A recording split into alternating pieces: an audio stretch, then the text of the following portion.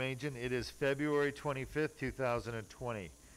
We're here at Duke Spine Institute, Surgery Center, Viera, getting ready to perform a spinal surgery procedure called anterior cervical discectomy and fusion. We don't do a lot of these anymore because most of our patients select to have the Duke laser disc repair done. But once in a while we get a patient who their insurance won't cover the surgery, the Duke laser disc repair, or they want the ACDF or need an ACDF, but it's very rare. But we have a special treat for you because we're going to be doing an anterior cervical discectomy for decompression with fusion. This is a challenging case because this patient has a disc herniation at C7T1 as well as C5-6 and C6-7. And C7T1 herniation is very hard to get to. So we're going to try to get there. I've already told the patient we may not be able to get to C7T1 during the surgery. What happens is the collarbone here blocks our access. But I think we may be able to get to it, so we're going to give it a good try. Our blood pressure is nice and low, right? You can actually bring it up a little if you want. Perfect. All right. We've already done our timeout, so we're going to go ahead and make an incision. What's that? All right, incision. We're using a number 10 scalpel. Because this is a 3-level, I'm going to be doing a oblique incision rather than a transverse incision. So we already said 5, 6, 6, 7, 7, 1, correct? 2, 3, 4, 5, 6, 6, 7, 7, 1. Everybody's in agreement? I'm sorry? Thank you, Luis. All right, so we've gone through the skin. Now we're going to go through the soft tissues. We have fat here. All right, so I'm going to be teaching Jason, who's a physician assistant, who's learning. He's not done one of these before, so I'll be working and teaching him as we go along. When we encounter veins, we want to bipolar them generally. But for right now, Jason, you're just going to be lifting up. All right.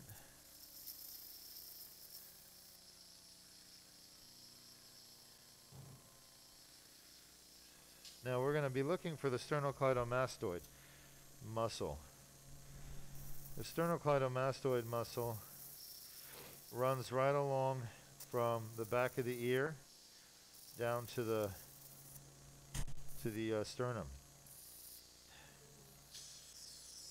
I want to get through this muscle. This is the platysma right now. That's the first muscle we encounter. Scissor. You're doing good, Jason. Just keep lifting. So once I get below the platysma, I want to create a plane. So I'm going to go in with my scissors and spread.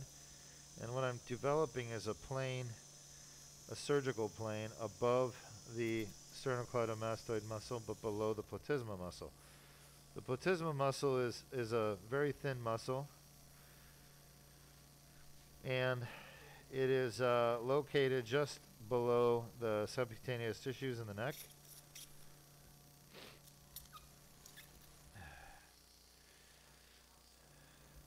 In some people it's more developed, in other people it's less developed. Below the platysma muscle,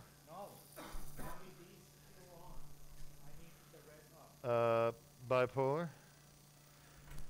I need a bipolar pedal. Is it here? Yes, should be at my left foot. Yes, sir. I don't feel it in my left foot. Can you check, please? The bipolar pedal should be right here.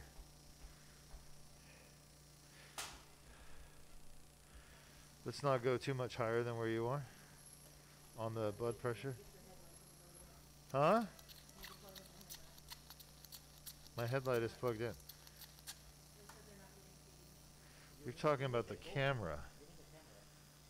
Why is the bipolar not working? Oh, there it is. Good. It's working. I don't hear a noise. I like a buzzing noise. Maybe, I think you just have to turn the volume up. What I'm bipolaring here or coagulating, folks, is veins. Scissor. And if you, it looks like our blood pressure's gone up considerably. We're starting to ooze. All right. So I have gone through the platysma muscle, and we're going to close that later. And now I need to basically go medial to the sternocleidomastoid muscle.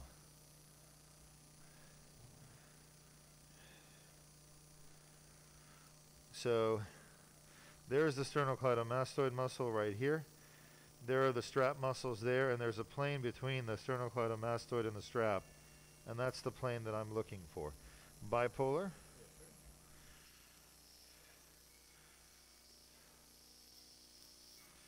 Is there no volume on the bipolar?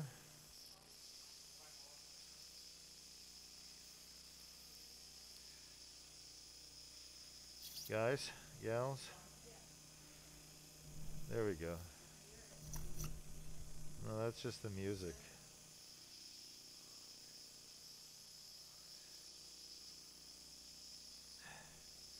Bipole.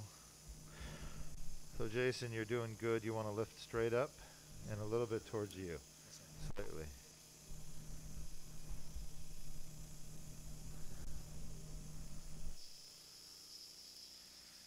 So I can see here there's a big vein. I think you all can see it, right? Are you guys getting the feed or no? Guys, are you getting the feed or no? Sean? We're not getting the feed from the head cam. We're trying to figure out the connection issue. Fine. So who's coordinating the effort of getting the first person feed to the audience? Sunny is checking on the connection right now. Fine. This is just a little vein that's running along the margin between the sternocleidomastoid muscle and the strap muscle. Not an important vein.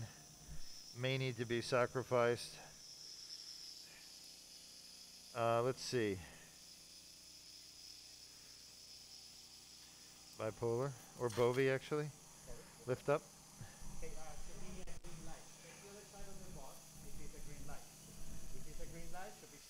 Good job, Luis. I like how you're taking control. Apparently we have a green light on the video transformer here. We now see the head cam view. Huh? The head cam view is up and running. I can't hear you. What did you say, Sean? We have the feed from the head cam. All right. How is it? It looks good. The scissor should be in the middle of the field. Yep. Okay. I don't know if that over there is that's the eye with the that is also? Oh, okay. So it's good. Good. Nice and clear. Is the table all the way down? Needs to be. Actually, this is a different table, so let's try to drop it. The way I do ACDF surgery, folks, I'm just going to say it's a very good technique because, no, that's perfect. Because for a lot of surgeons, I need my lipless. A lot of surgeons, the exposure takes a long time, and the reason is they don't do it properly. So this is called a lipless retractor. I need a kitty. You're going to stay here helping me. Nope, I'm going to hold this initially. You are going to take it, but when I go to a lift is when you're going to take it. All right, we got the omohyoid muscle here. So I have to sweep it north because the omohyoid comes across our surgical field, basically, and it goes from medial to lateral. It gets in the way. We're going to probably have to sacrifice it.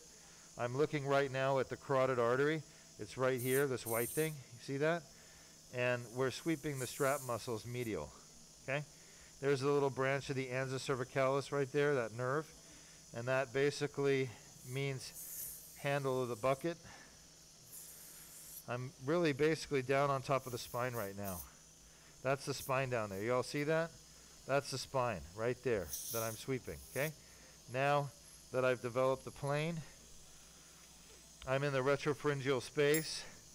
I'm going to take my lip retractor. I've got good relaxation of the pharyngeal muscles, so thank you. Take this, hold it.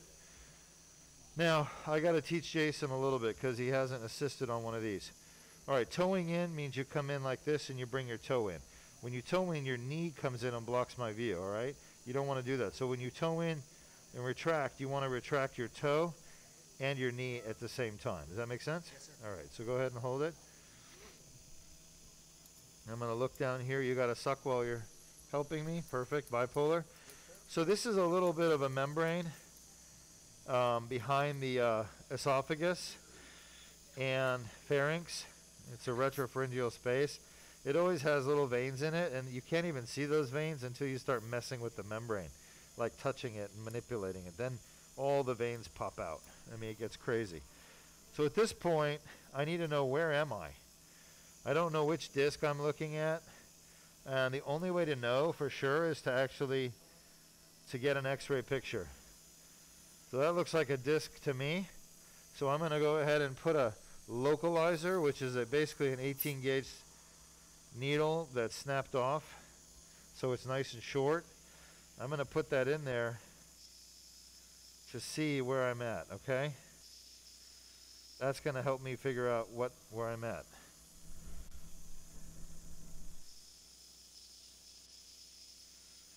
A lot of bone spur here.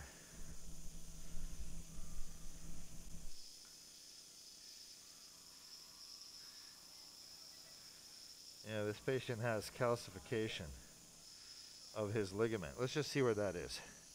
Come on out. Take this. Let me show you how to come out. Nope. How you come out is you go this way and then up. I need fluoro in. Hold this. Do not let it move. I need the table up a little bit.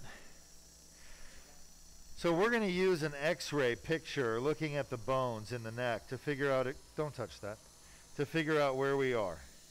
Start rotating it, please. Yep. Yep, nice job. Keep going. I don't want you touching that area, okay? Just leave it alone. Drop the fluoro. Raise the table a little bit. That's good. All right, let's get a shot. You may be too high, too north. I need to see the fluoro shot. All right. Okay, I'm not seeing anything here. All right, that's better. All right, you need to clean that up. Tell me when you're ready.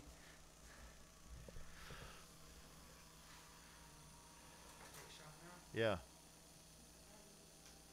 Oh, nice. All right, so 2, 3, 4, 5, 6, 7. Looks like we're at 6, 7. Looks like we're just below 6, 7. So 2, 3, 4, 5, 6, 7. So I need this disc plus the one above plus the one below, right? Table down, fluoro out for now.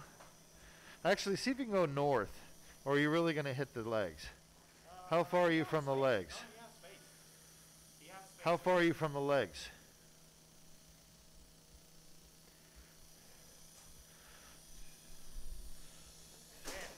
I need somebody to grab this. Do not, no, do not touch the scope. Just grab that edge right there and pull it. Yeah, further. Pull it further. Keep going. Good. All right. Is that as far north as you can go? So you're hitting the legs. Yeah, right? The post. Yeah. So yeah, we cannot use this bed in the future. All right. But let me just take a look while we're here. Yeah. Hold this. Okay. Hold that. Yeah. Let me have a lipless. So what we're doing right now is figuring out where we are relative to the discs. Okay. And It's discs that I operate on. This patient's disc is what needs to be repaired. Bovie? Okay, I'm going to use a Bovie. All right, you just stay where you are. Move south just a little bit. There you go, perfect. All right, let me have the Penfield 4. No, that's a Penfield. That's the one. You want a 4? Alright.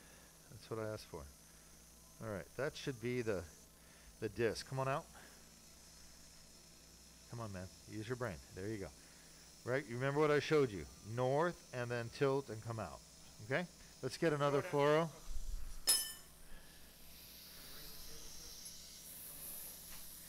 So for those of you who just joined us, we're doing anterior cervical discectomy and fusion, ACDF.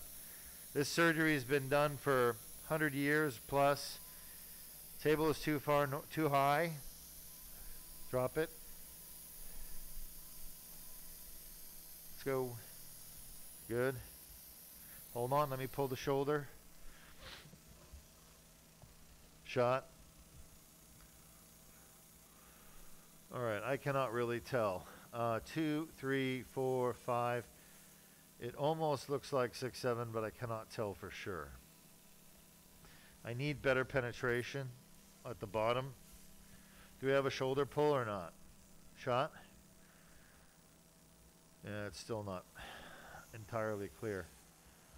So 2, 3, 4, 5, 6, 7. All right, we're just going to have to re-image it again once I get started. So go ahead and drop the table, move the fluoro north. Let me see if I can get more exposure up top. This patient has herniated discs. Drop the table. Take this. Hold it there. Let me have mine. I like the muscle relaxation we're getting right now. It's really, really good. Okay, Bovie. We know for sure toe in. Retract, yeah.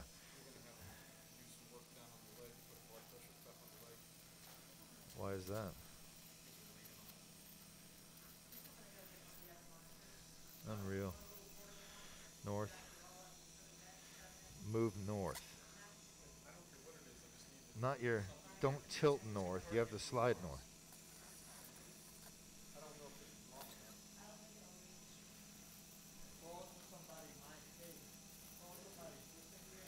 Move north. Yep, good. Keep sliding north. All right, that's probably 5, 6.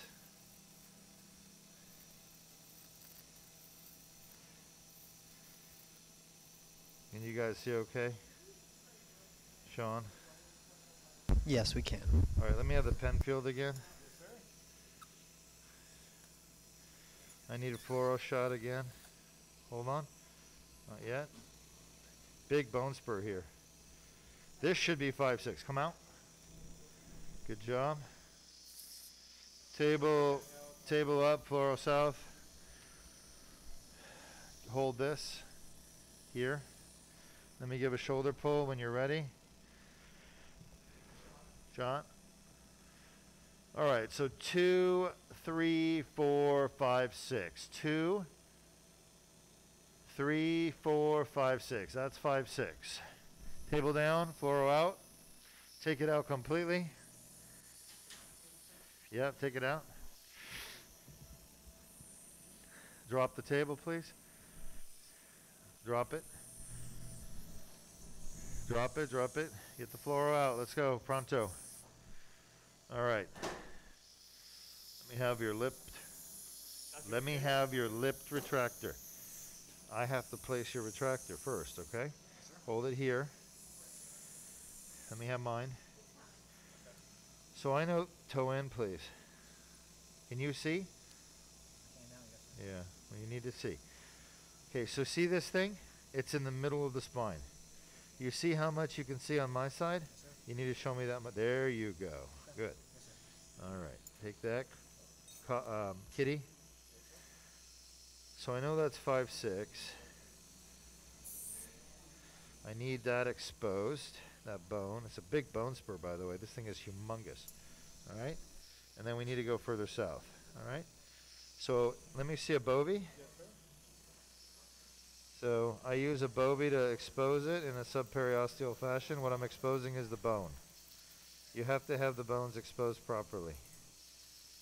So I'm just painting the soft tissue. You should be following me. Wherever I go, you go. Slide south. 5, 6.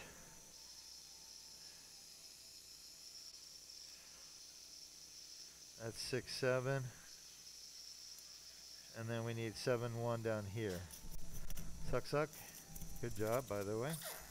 I'm not going to expose that yet. I'm going to come north. All right, I need to get back in here, okay? Scissor. Yes, sir. Actually, let me see. Yeah, scissor's good. No, relax. You're perfect. So one of the important things about surgery assisting is something called counter traction, okay? And I cannot do my surgery without appropriate counter traction. What counter traction means is that you're pulling on your side as I'm pulling on mine, no bipolar. And what that does is it allows me to separate the planes of tissue and see where everything is.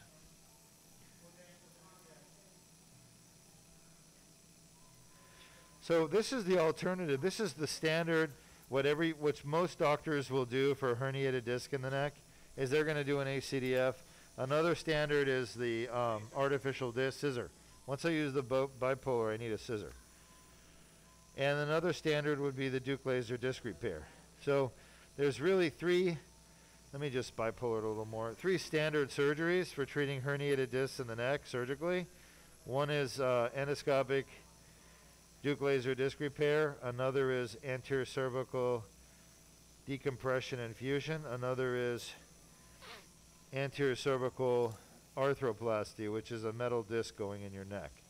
Of all of those surgeries, I've done them all.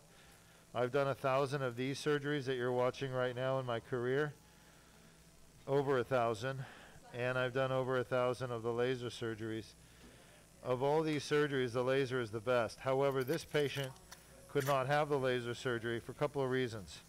Number one, this bottom disc I have to attack and fix is too far, it's too deep, and the angle of attack isn't right for the Duke laser disc repair. Plus he's got these bone spurs here. They're like shields blocking his disc. There's no way to get my needle in there to do the laser surgery. So this is a perfect example of a patient who would not be appropriate for laser surgery. And that may be why we're doing the open surgery in his case. It's more of an anatomical reason rather than an insurance reason. All right, so I need to be able to get down one more disc to fix down there, and that's what I'm expecting to be able to do. Kitty? I wasn't sure I'd be able to get to it. These need a little bit more, okay? And by the way, Yes, sir. they're supposed to be, Bend it like that. Okay, perfect. come on Luis, you're killing me. Thank you, sir. You're welcome.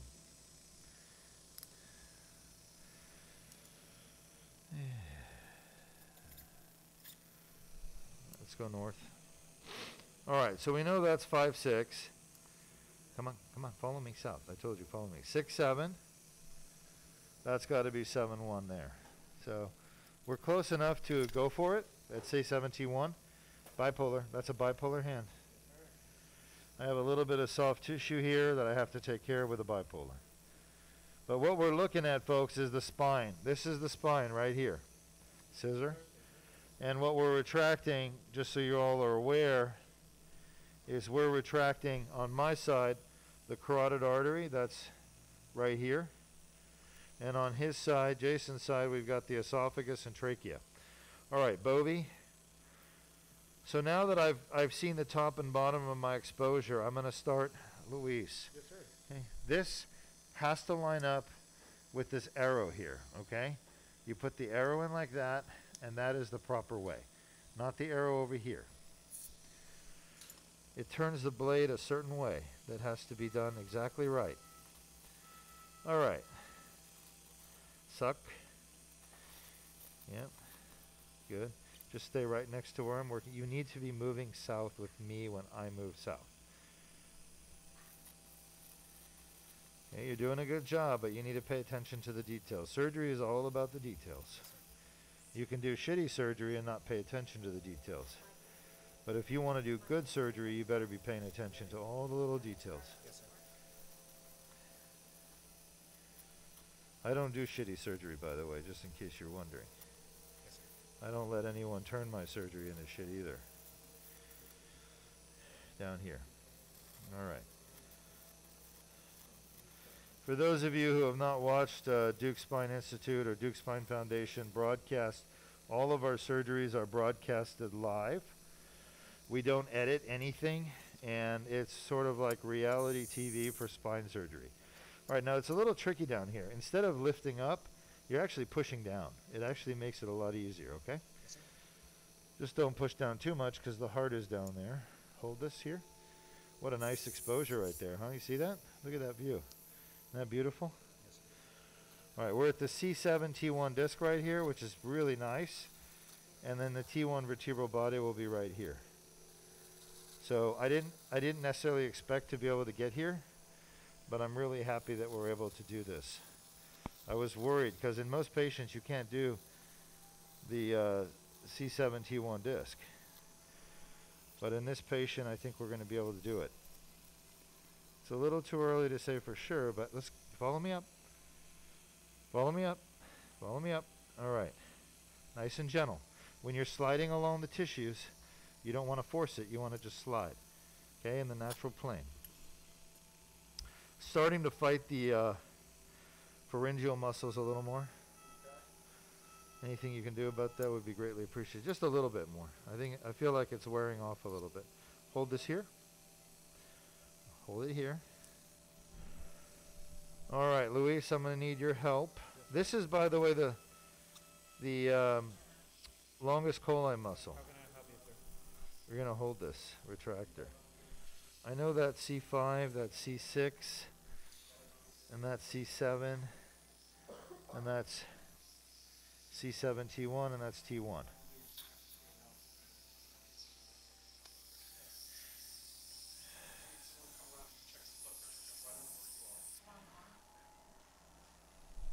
Yeah, I can tell his blood pressure's gone up because he's starting to bleed. I don't know what you're saying.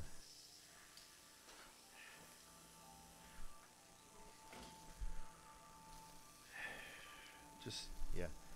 Don't go anywhere near the neck.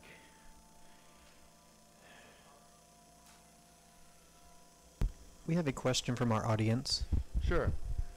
One of our viewers asks, if I get Duke laser disc repair surgery, say for example on a Monday, would it be safe to have a knee replacement the following week, or how long do you have to heal before you have another surgery? Great question. So I'm considering having Duke laser disc repair done 1 week and then the following week a knee replacement. Is it safe? The answer is yes, it is safe to have your other surgery a week later. If you're having a Duke laser disc repair done on your neck, then you're going to want to, Luis, can you step back for a second, please? Let me stand here. Yes, sir. If you're having Duke laser disc repair done on your neck, on your cervical spine, you're going to want to wear a collar for that second surgery. And you're going to want the anesthesiologist to intubate you fiber optic. So they're going to want to not manipulate your neck very much. They're going to want to keep you in a collar. But good anesthesiologists can do that, no problem. Yeah, so I would say a week later would be okay for a joint replacement surgery. I don't see a problem with that. Right now we're just playing with the patient's blood pressure cuff because the blood pressure cuff they put on the arm right where I'm standing, and they're getting not good readings. So where do you think we are with the blood pressure? All right.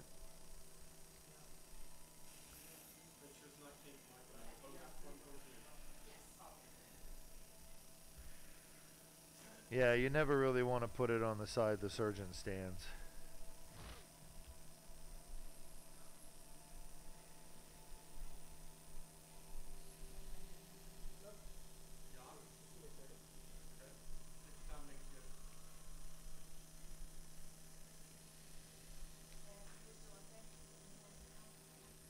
other questions right now? None so far. All right, so for those of you watching, we are performing an anterior cervical decompression or discectomy infusion. There are about 200,000 of these surgeries done in the United States every year. They're done to treat basically herniated disc disease, spinal stenosis. In some patients, bone spurs. 95% of those ACDF surgeries could be done as an endoscopic disc repair, Duke laser disc repair, rather than as an ACDF. So, in my opinion, based on my extensive experience doing spine surgery over 22 years, 95% of the ACDFs done in the United States are basically unnecessary, and they could be treated, the patients could be treated for their herniations with endoscopic Duke laser disc repair surgery instead. The problem is that the surgeons doing ACDFs, and there are probably about 6,000 of them in the United States, the surgeons doing ACDFs don't know how to do the Duke laser disc repair. So the Duke laser disc repair is a new advanced technology that has to basically be taught to other surgeons for them to know how to do it. And this applies worldwide as well. All right, are we ready?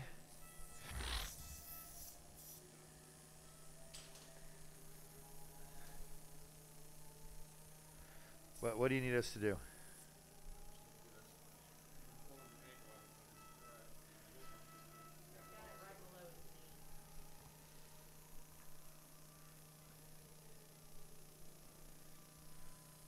I mean, he seems to be perfusing well, so I know he's not hypo.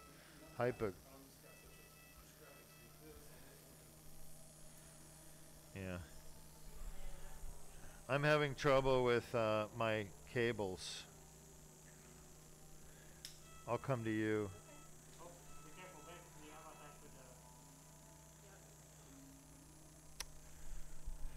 They're pulling. Yeah. You can't touch the scope, okay?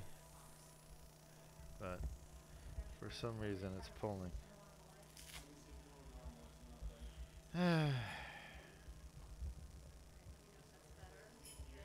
Yeah, that's good. Mm-hmm.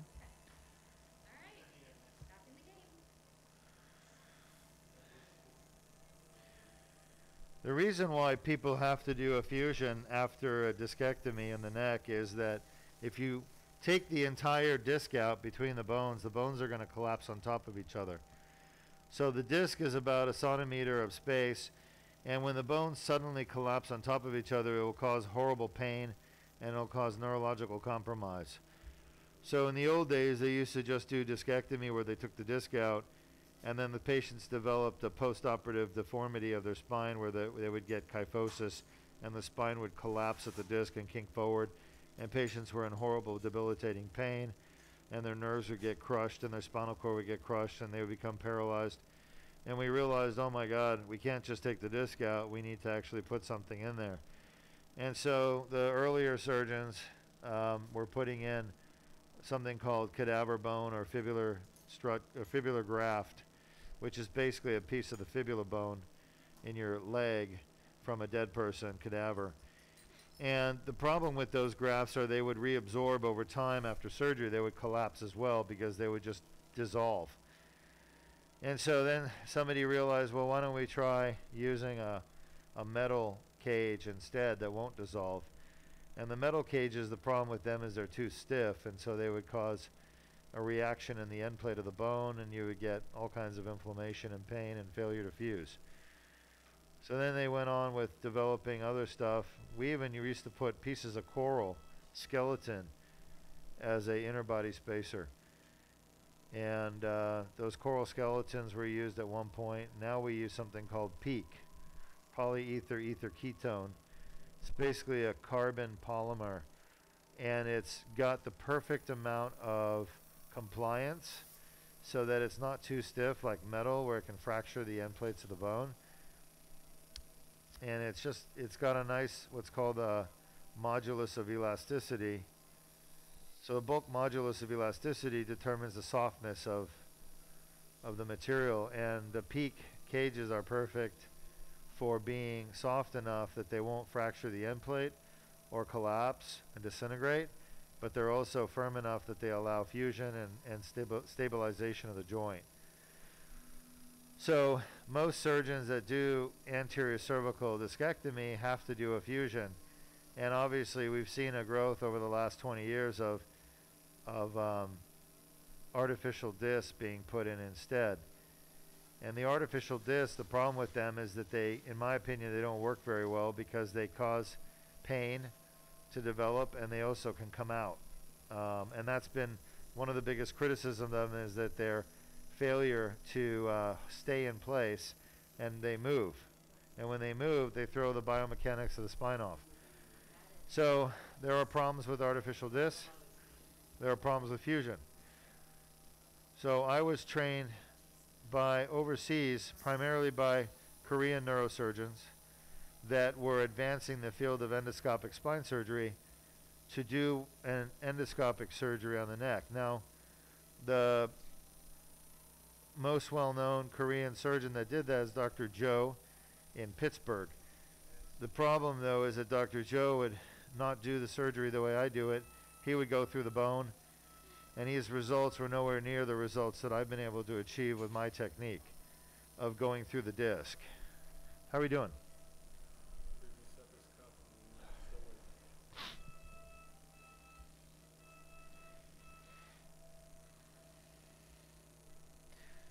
So we're on hold right now because we're waiting to get a good pressure cuff reading. What's the problem, guys, with the cuff? Are we not connected properly, or what? Is the hose not connected properly? Huh? All right.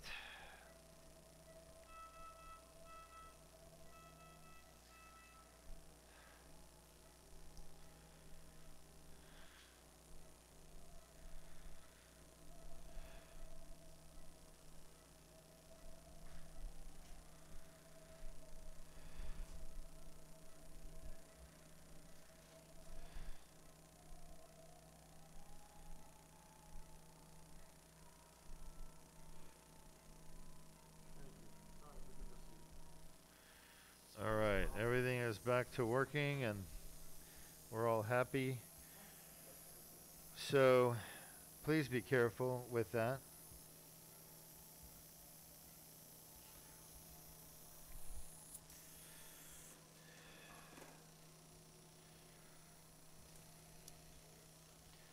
Hold this here.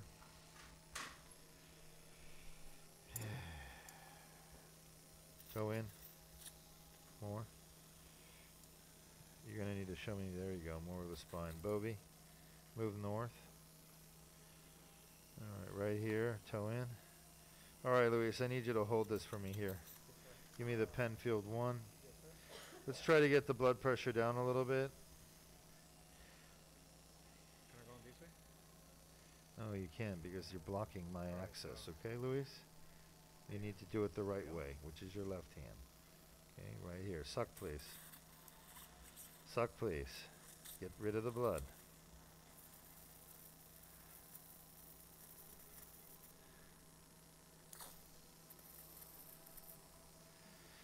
South.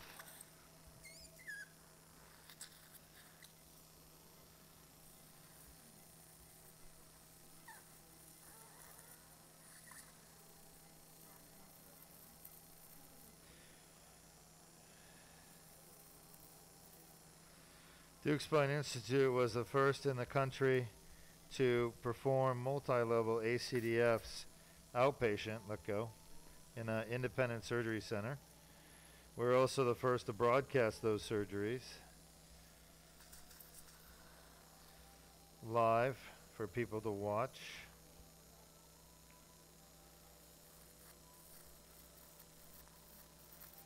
Such as we're doing now.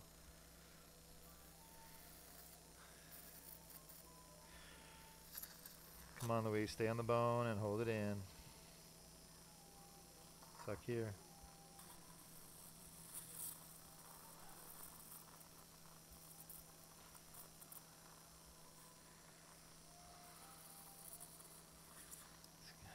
Louise, you need to keep it here and don't move, okay?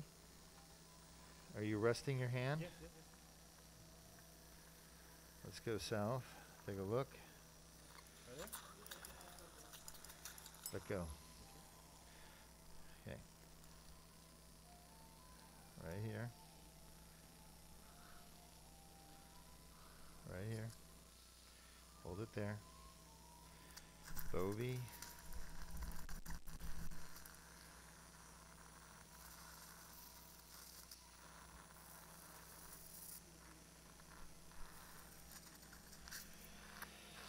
Bipolar.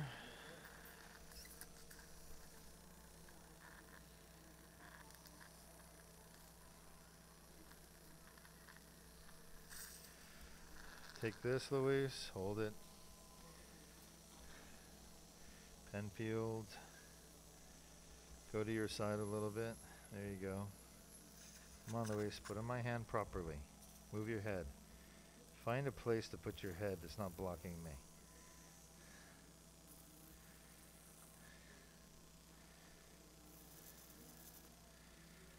All right. Move north. Move north. Let's go. Come across from me. Hold this. Suck, please. Suck here. We need the blood pressure down a little bit. Where are you at? Suck, dude. Come on, man. Get in here and figure it out. That's good, actually. Bipolar. Yes, sir. Come on. Move your arm. I'm taking it. Move your arm. Get out of there. You're not showing me what I need to see. There you go. Okay.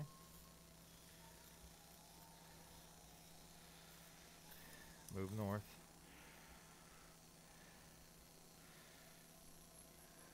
Move north. Don't retract so hard. You only retract what you need to. Let go. Let go.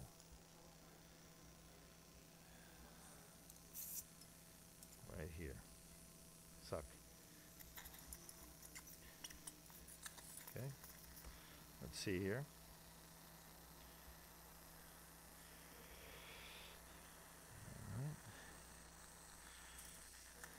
All right. Large bite. Come down with me again. Right here.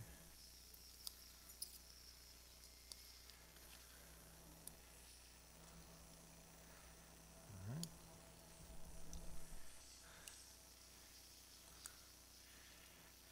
North.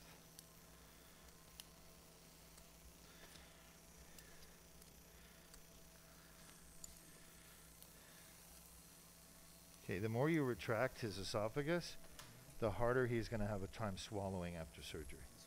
If you do it enough, he'll be admitted for dehydration. Okay? So you don't want to rough house the esophagus. You want to tract firmly, but not aggressively. Okay? Just like that. Okay? That is a big ass bone spur. Let's see the fluoro picture. Turn that fluoro monitor so I can see it. And I see that's going right up to almost the top of 2, 3, 4, 5. I do want to shave it down. Bovie, toe in. Mm-hmm.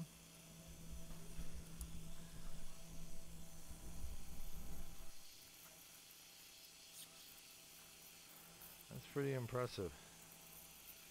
You guys see this thing, Sean? Yes, we can. I gotta say, that's a prize-winning bone spur. That is not normal to see that, folks.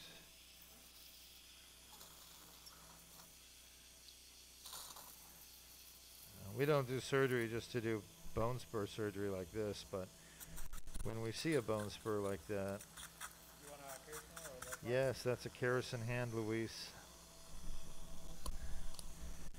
We gotta take it out. Protect.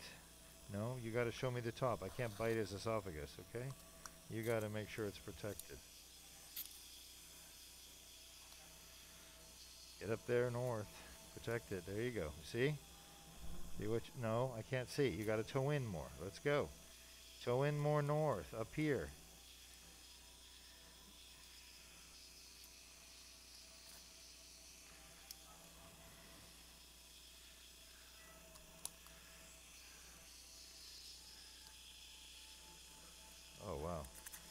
Y'all see that?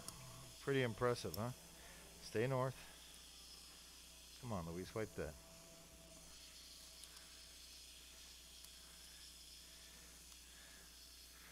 Toe in. I can't see. I can't see. No, you're torquing. Pull it towards you.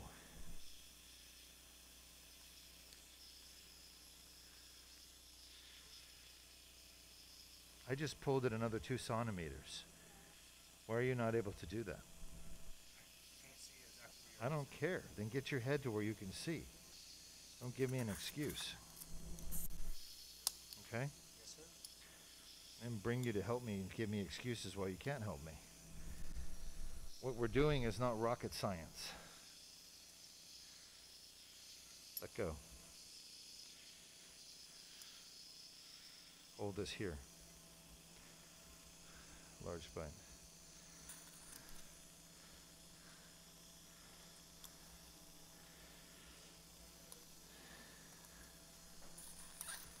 Go south. Keep going. I want to look and see what we got.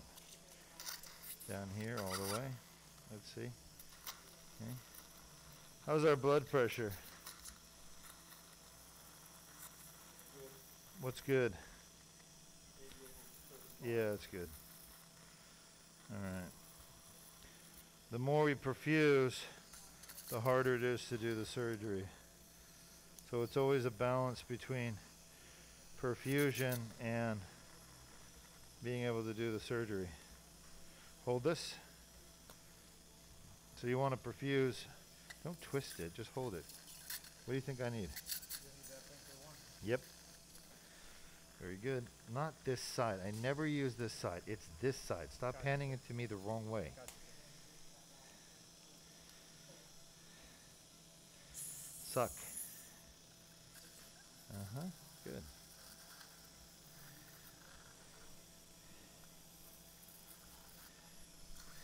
All right, let's move north. Let's see here. Gently, gently, gently. Come on, come off the esophagus. You need to be sort of underneath the longus colli muscle. Move here. Let me see here. Yeah, keep moving north. Keep moving north. Suck, please. Suck, suck, suck. Come on, I don't want to see blood here. That means let go.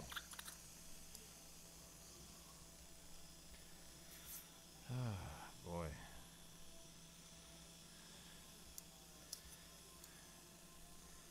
Suck, please. Yeah, we're fighting the pharynx a little more. Suck, suck, suck.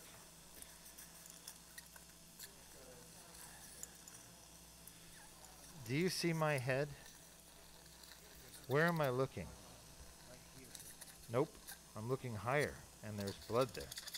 So you need to figure out where I'm looking, and you need to be clearing that area from blood. Okay? That understood? Hold this here. Hold it here. Don't let it move.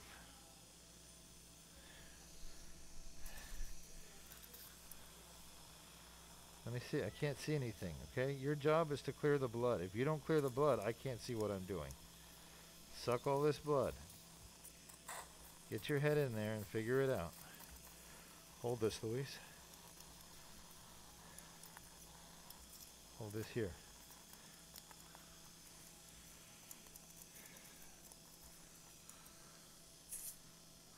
Suck the blood.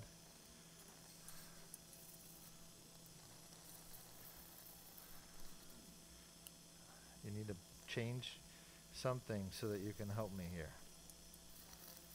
And your hand doesn't get in the way. Take this. Yes, sir. Let me see this. So I'm just fine tuning, folks, to place this retractor.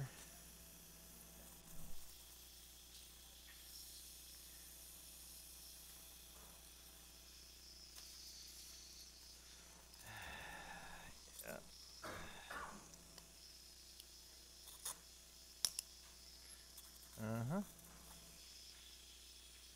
These bone spurs have to go because what they're going to do is they're going to push our metal plate away from the spine. Right here. Let's see, that should be pretty good right there. Okay, let's move south. Keep going all the way to the bottom. All right, I'm gonna need retractor blades. Actually, huh? I need you to hold this muscle back, okay? No, Luis, I don't want to do that first. I want to put the retractor blades in. Probably, 20, 25? no, 50, 55. 50, 55? Okay. And you always hand me the longer one first. You having fun there? You're just stirring up bleeding.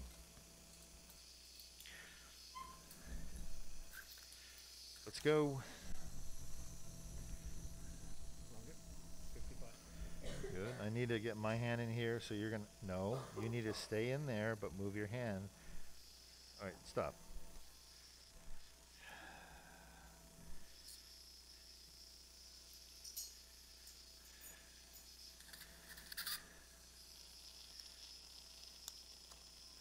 Good. Come on out. Hold this here and push down. Hold it down against the spine. Don't move. Don't torque. Don't turn it. Keep your hand this way. I don't care if it hurts your hand. Take that.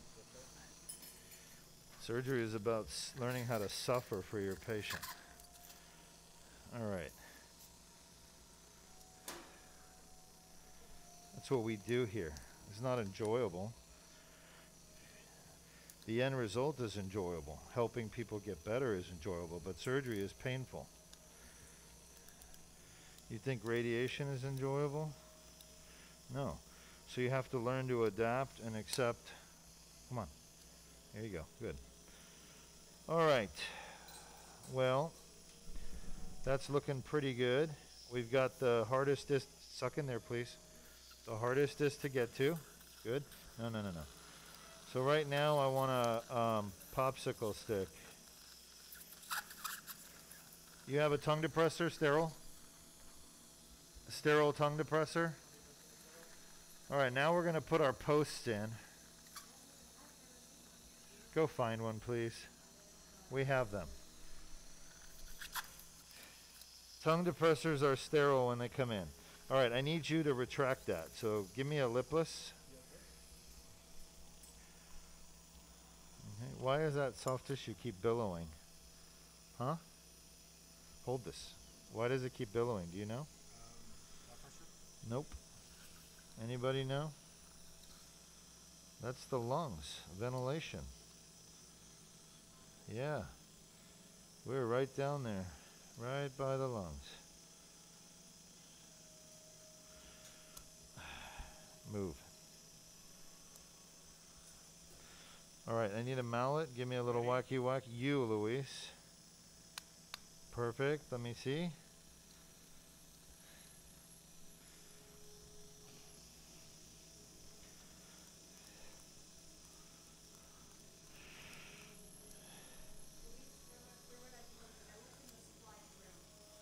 Should be there or in the STD supply room. Like yeah. You guys are funny. Wait. Okay.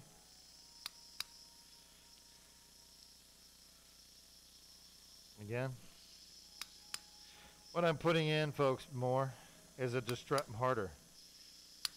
Good. Distraction post. So this is pretty standard for ACDF surgery. You put a metal post in the vertebral body, and then we take a distractor. That's this device. Slide it down on top of the posts. Stay where you are. And then I'm going to spread the disc open. All right, leave it alone. Let go. Okay. I'm going to spread that disc open. There it is. All right. Beautiful. Good? Yeah, we're done there. What do you need, sir? What I need is a 15 blade on a long handle, which you already have, I think. Ready? All right, folks, can you all see down there? So I have one post into C7 and another post into T1. Sound depressor is ready, sir. Yeah, thank you very much, but I'm good now. I may need it in a little bit. Next time, have it ready in the room. Yes, sir. I'm basically cutting the disc out. I'm doing what's called an annulectomy, taking out the anterior annulus. Okay, take that. Pituitary. All right, this is going to be disc specimen. So we're taking the T7, T1 disc out first.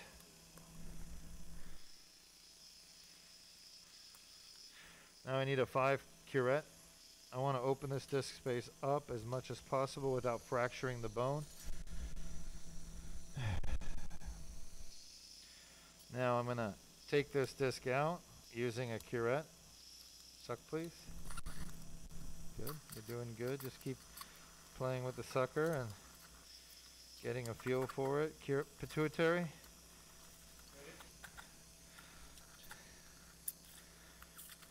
Yeah, that's a disc material.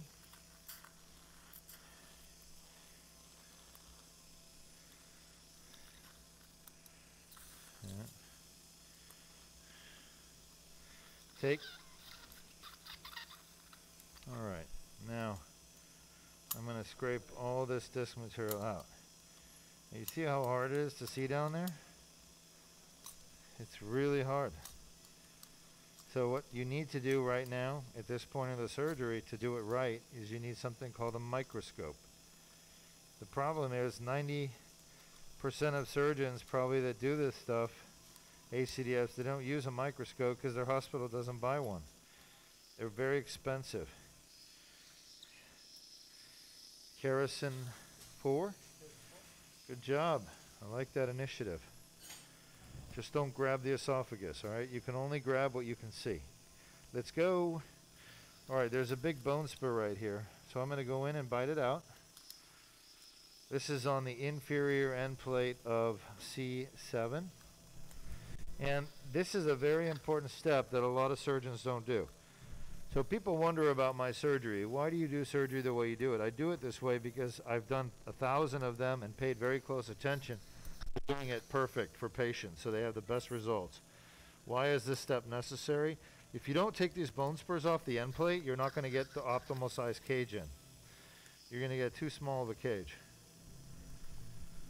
If you get too small of a cage, the space collapses after surgery and the patient develops a kyphotic deformity, which is going to create horrible pain and headaches after surgery. Neck pain and headaches. Kyphosis, bad. Many surgeons create kyphosis doing this surgery, even experienced ones. They're doing it for 20 years. Very common problem. All right, we need the scope in. So now we're going to bring a treat for you. We're going to bring the microscope in. All right, I'm going to put a little antibiotic irrigation while we're waiting.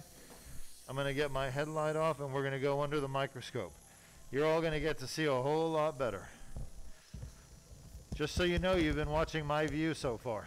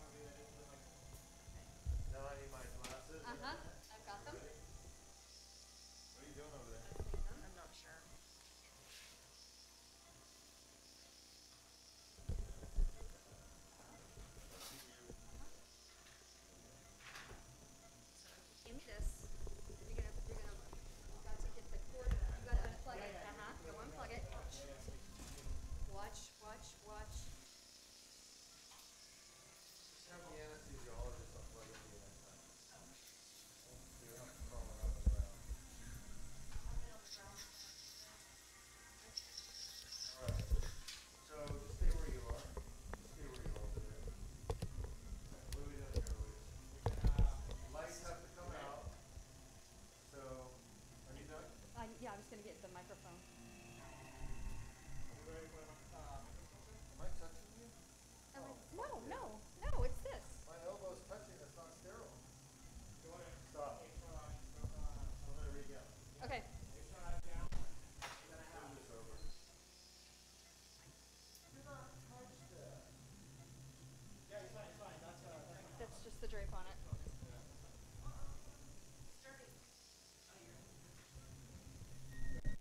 Stay away from that. Stay away from the.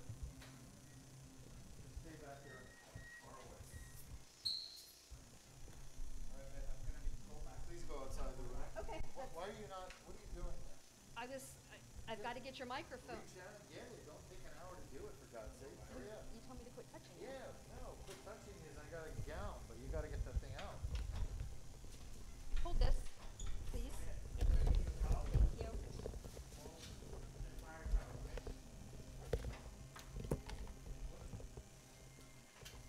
Thank you.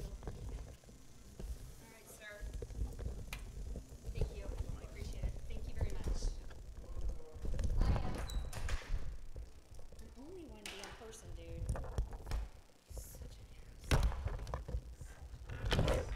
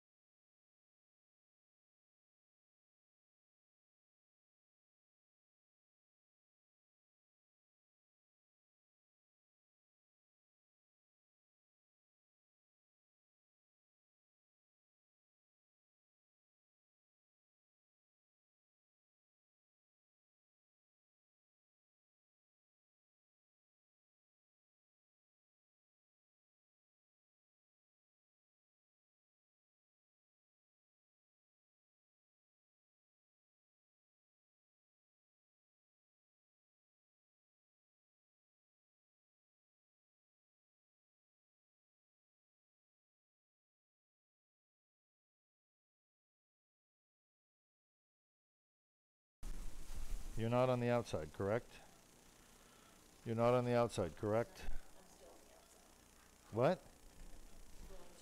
But were you outside? Were you touching over here? Okay.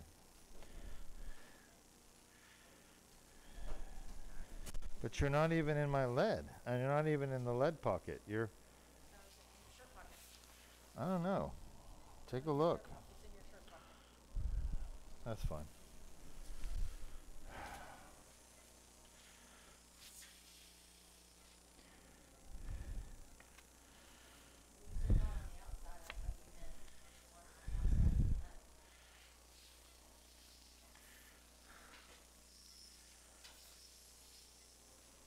Can you hear me?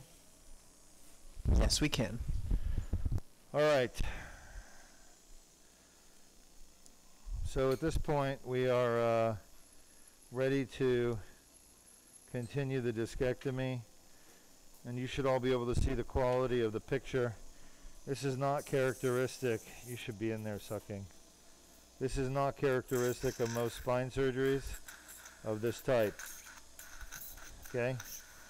About half of the spine surgeons are done at this point. They don't even do the decompression properly.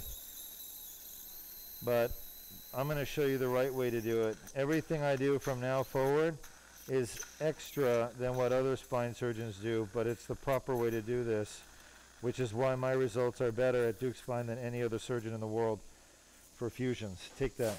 Get in there and suck. You're at 5.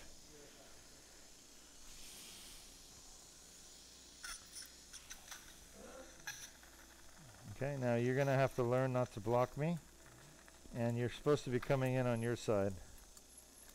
And you should have a pituitary in your other hand grabbing all this stuff out. This is residual disc material. This is the bottom. You cannot block my view, okay? This is the bottom of the disc, the back of the disc. And pretty much every orthopedic surgeon in the world will not go back here. They're afraid of the spinal cord. They're afraid of damaging the nerves, which are back here. But that's the whole purpose of the surgery, is to unpinch the nerves. And so that's the decompression part. You can't do an ACDF without decompressing. You can do an ACF without decompressing, which is an anterior cervical fusion. Person 4, yeah. You got to get your big knuckle out of the way. You're blocking the view. Okay? You understand? So do it without getting your knuckle in the way. Can you do that? Try it. Trying now? Yeah, yeah.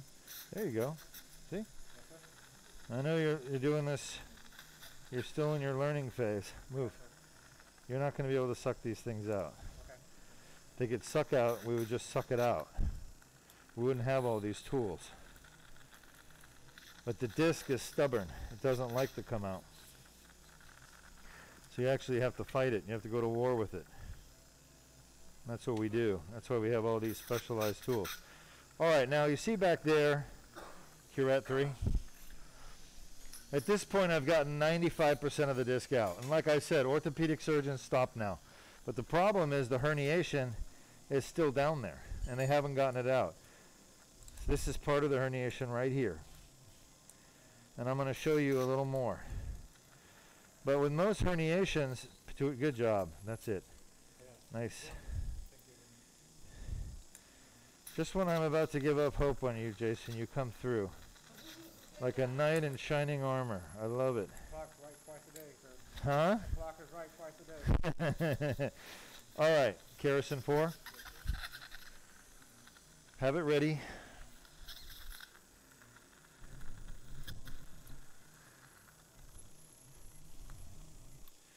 By the way, if you think I'm an impatient surgeon, if you're watching this broadcast and you're saying, boy, Dr. Duke's pretty impatient, I'm actually one of the more patient neurosurgeons out there. Believe it or not. You just don't see what happens in the operating room. I'm showing you everything happening in the operating room, but I can tell you right now, most neurosurgeons are even less patient than me. And the reason why we're impatient is for patient safety. The longer we screw around here with our team doing things wrong or ourselves doing things wrong, if that's the case, the longer the patient's under anesthesia, the higher the risk of complications. So surgeons are like, we're like running a race every surgery trying to finish the surgery quickly, but not jeopardize the quality of the surgery, to make sure everything is done properly. Kerosene 4, but not wasting any time. Okay? Now, did anyone see? How's the blood pressure? Good? Anyone see the herniated disc while I was back there? You have to hit rewind. All right. Well, it's right there. Right there. Right there. Yes. You see it. Right there. And I've told you already, most surgeons would have stopped and they're done. But this is the herniation right here. Now, it's almost impossible to see it and get it out unless you do what I'm about to do. And this, I can tell you, there's only a few surgeons in the world that are capable of doing this next step, which is to drill the bone spur out. And if you don't have a microscope, there's no way you're going to be able to do this. And by the way, we're literally a millimeter away from the spinal cord, so leave that alone. Nope. We're going to harvest this bone, Penfield, this time with the cup. It's the only time we use the cup. All right, I'm going to give you this bone, and you're going to save it, and we're going to put it back in. Now, how are you going to... No. Come on. I'm testing you to see if you're prepared. Don't disappoint me. Go on, that's you. It's a Penfield 4 every single time. That's what Carl should have taught you. Suck now. All right, do not push down because the spinal cord is down there. Do you understand? So make sure you control your device. Suck. Yeah, we need a longer sucker for him. His paws are getting in the way. Let me have that, please. You should be able to suck without getting your hand in the way. You see what I'm doing? There's the herniation right there, folks. You see that? All right, now we would not have gotten that out without drilling. Drilling is something that I do that's very unique. There's a few surgeons in the world that drill, pituitary, but I guarantee you there's no orthopedic surgeon that does spine surgery out there that drills. Okay? That's a neurosurgeon's territory. And I'll tell you something, most neurosurgeons don't even do this. Shame on them, but they weren't trained properly. That's your herniation right there. You see that big blob? And it's caused a lot of inflammation. That's the dura down there right on top of the nerve root. That's on the patient's right side. We're going to get it out, but I have a feeling we need to get this bone spur out as well. Drill. We're not done getting the bone spurs out.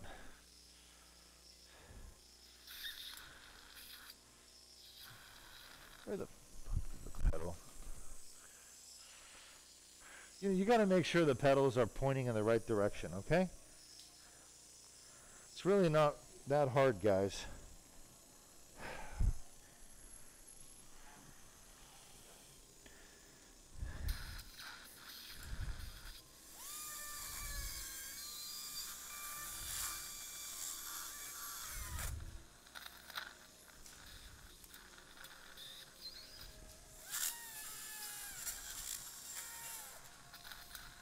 It's going to be a 7mm cage.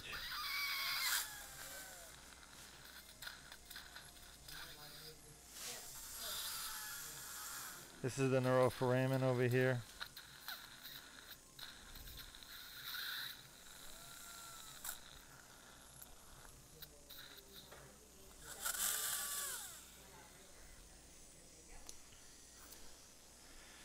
All right, now you thought that was hard. The next step is even harder. Curette 2. Curette 2. I've got to take this posterior ligament. I've got to explore it and make sure we get all the herniation. So a lot of times you can't just stop now and pull this out and say I'm done. You actually have to get into the epidural space if you're not already there, and you have to fish this herniation out and make sure you got it all. And this is really the hard part of the surgery. You don't want to damage the dura. The spinal cord is just below where I'm operating.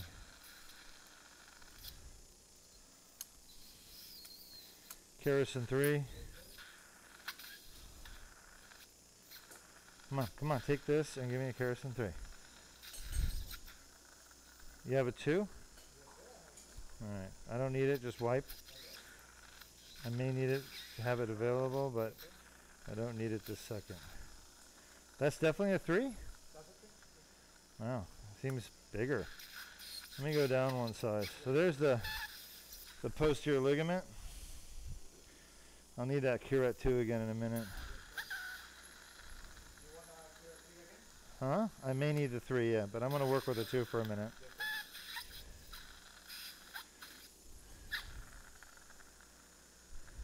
Beautiful.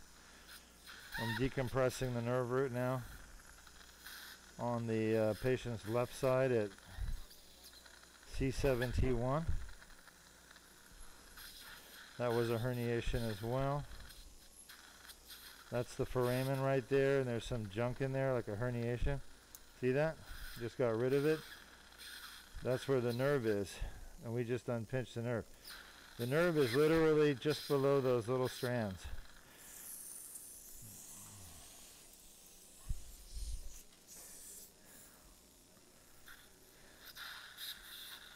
So there's still a little bit of bone spur right here, a little bit of ridge, the osteophyte.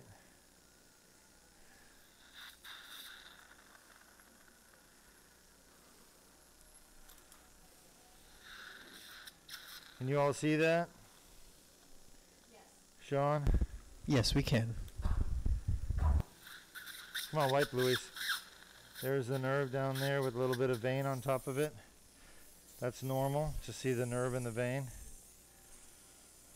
Watch your eyes. I'll try to center it up a little bit. Let's say suction normally, but all right. So we're at the back of the disc. A little bit blurry. I apologize. I'm removing the uncinate process, not the whole uncinate, but just part of it that's contributing to the stenosis. Huh? You see, we have a little bit of oozing. Where's our pressure? That's good. We'll try to improve the view, adjusting the focus a little bit. That's better. By the way, we're broadcasting our surgery right now live around the world for free, no charge. Trying to educate the world about the right way to do spinal surgery. The way we do it at Duke Spine with the very best results in the world.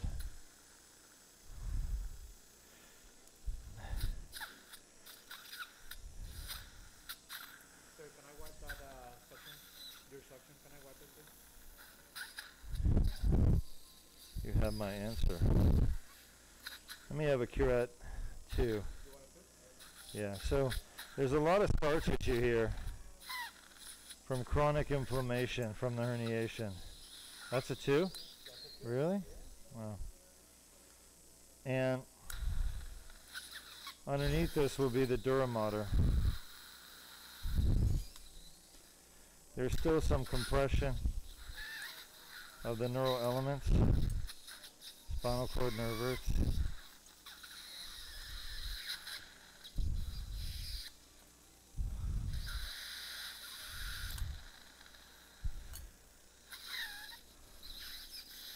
You can see I have to apply a reasonable amount of force, kerosene 2.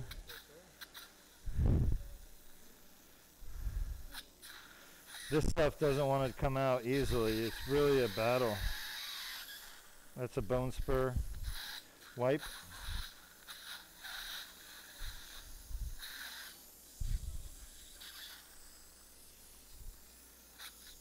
Good. That's the spinal cord down there. It's all scarred up from the chronic inflammation. That's the dura mater. We don't want to go through that. We want to stay what we call superficial to it. Nice job, Luis. Remember, this is the hardest of the 3 discs. It's really deep in the neck and really inferior down to the bottom by the feet. Very difficult to get to at C7T1. So I'd say things are going really well from a surgery side. This is more of the herniation I'm taking out right now, so make sure you send this off. What is it, 2? That's a 2, yes, sir. Yeah. There's the herniation, folks, right there. You see that? Now it's stuck down like it always is. Let me have a kerosene 3. But it was on top of the nerve right there, and it was squashing the nerve. So I think this patient's going to be very happy with his arm symptoms and his neck pain. There it is. I just got it out. There's the dura right there. It was sitting on top of the dura. I'm going to open the foramen. By the way, everything you've been watching since I told you earlier is very special. It's very difficult surgery. 90% of spine surgeons don't do this part. They would have been done by now without completing the decompression. And that's why a lot of patients, watch your eyes, don't get better with spine surgery, is because the surgeon doesn't do the job properly. Is the table down? Yeah, we need it down a little more. Why are the lights on? Good, that's good. Eyes. So what I'm doing is I'm looking out the neuroforamen now on the right side, right here.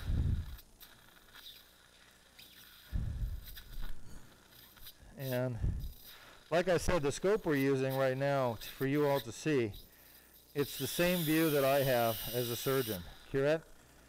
And 90% of spine surgeons don't have this quality scope.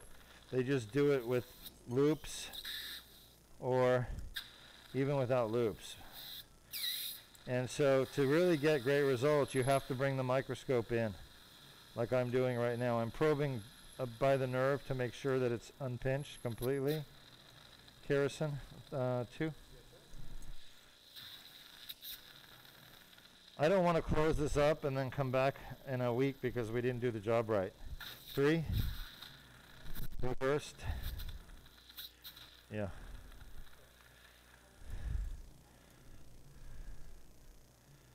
Oh yeah, that was a great bite. Totally got really good unpinching there. Just opening the neuroforamen up beautifully. We're going to need gel foam soaked in thrombin. And then we're going to need a 7mm tall cage right there. This is a foraminal decompression. It's the hallmark of good spine surgery when you're doing an ACDF. And again, probably about 90% of spine surgeons don't do it. Okay, so we've unpinched the spinal cord right here. We've unpinched the nerve on the right and the left. And the bigger herniation at this level, you could all see it was on the, what are you doing? These are supposed to be in half. So I thought. You're trying to do something new? No, I was watching a video and it looks like a. No, side. that's wrong. Okay. It's a square, not a rectangle. All right. It's fine for now, but don't, just cut those in half. Not a problem. All right, take. Yeah. All right, at this point we've done our decompressive discectomy. The end plate's ready for fusion. I've got to put the cage in. We've scraped the cartilage off the end plates on both sides, top and bottom. That way the bones will fuse together. And I'm going to put a cage in that's filled with autograft and allograft. The autograft is, yes, I'm waiting for it. The autograft is the patient's own bone. And the allograft is the demineralized bone matrix, DBM. And we mix them together to make a nice paste. And they go inside the bone graft, not bone graft, but the PEEK cage. This is the PEEK cage. It's a structural support.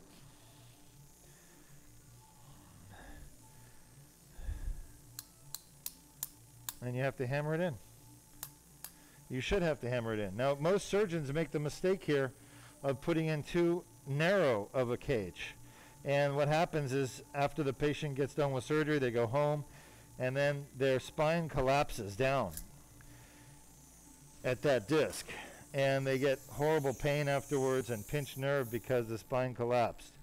You have to put a big PEEK cage, tall. And I put a 7mm, which is perfect. Okay? So take the sucker, please, and suck. I'm going to zoom out just a little so you all can see a little bit better. See that? So where the disc was, we took the disc out so we can get to the piece in the back that was pitching the nerve, and we put a cage in there made out of PEEK. Yeah, you can suck that. And then now we're going to get that post out from T1. Can I have the post remover, please? Sorry, what? Yes, sir. Post remover and then bone wax on a kitty. Yes, sir. So you need that Kittner with a peanut, I got it, sir. Right here. and I need bone wax on it. Yes, sir. We're going to fill this little hole here. So you jump like a one pole and... Yeah, yeah. We can reuse that. Suck that hole. And now I'm going to put some sterile bone wax. Same thing the dentist puts on your braces. Pick up. To clog the hole. Hello? Yeah. Not fast enough for me. Take that. Alright. There it is. We clogged the hole. Beautiful. Beautiful job. One of the hardest discs in the world to do. C7T1. Now we're going to go do the easier stuff. Okay? I like to start with the harder stuff. So to move this retractor, I'm going to collapse it. And I'm going to attempt to move it north. I may be unsuccessful, in which case I'd have to come back in with my handheld retractors. And then we'd have to use the handhelds first to position these blades. But it looks pretty good so far. We're making good progress. Remember, the ends of these blades are serrated. They're like little knives, not knives, but kind of spiky things. They're designed that way. Suck, suck, suck. They're designed that way to hold the muscle. You need to be sucking. Finger on the hole and suck that blood. All right. There's the next disc. Can you all see? I need the post, buddy. Yes, I'm ready. Been waiting. I need to line this retractor blade up so the center of the blade is pretty much lined up with the disc. This is coming out. Now what I'm retracting there is the longest coli muscle. One on the left, one on the right.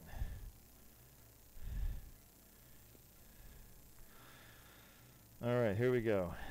That's nice. Right there. Suck, please. All right, now I'm going to put this post. See, it has a sharp point. I'm right in the center. Give me a little wacky wacky. Not too hard. And again. Good. So the wacky wacky is hitting the post placer with a hammer. Why are we doing that? Because the bone in the front of the spine here is so hard. Again. Harder. Good. That it won't allow the peg to go in. It won't allow this little screw to go in. So we have to break through the cortex sometimes in some patients. Not every patient, but some patients. Breaking through the cortex allows us to screw it in. And this post allows us to do something special. It's called parallel distraction. It basically lets us pull the bones apart in a parallel fashion so you don't get a collapsing in the back of the disc like you'd see if you don't do this. All right, I need a pen-filled one.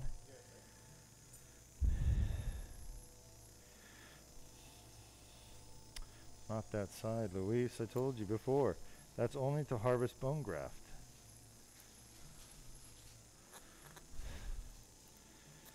All right. Now, you see how we're distracting the disc? The disc kind of sucked back.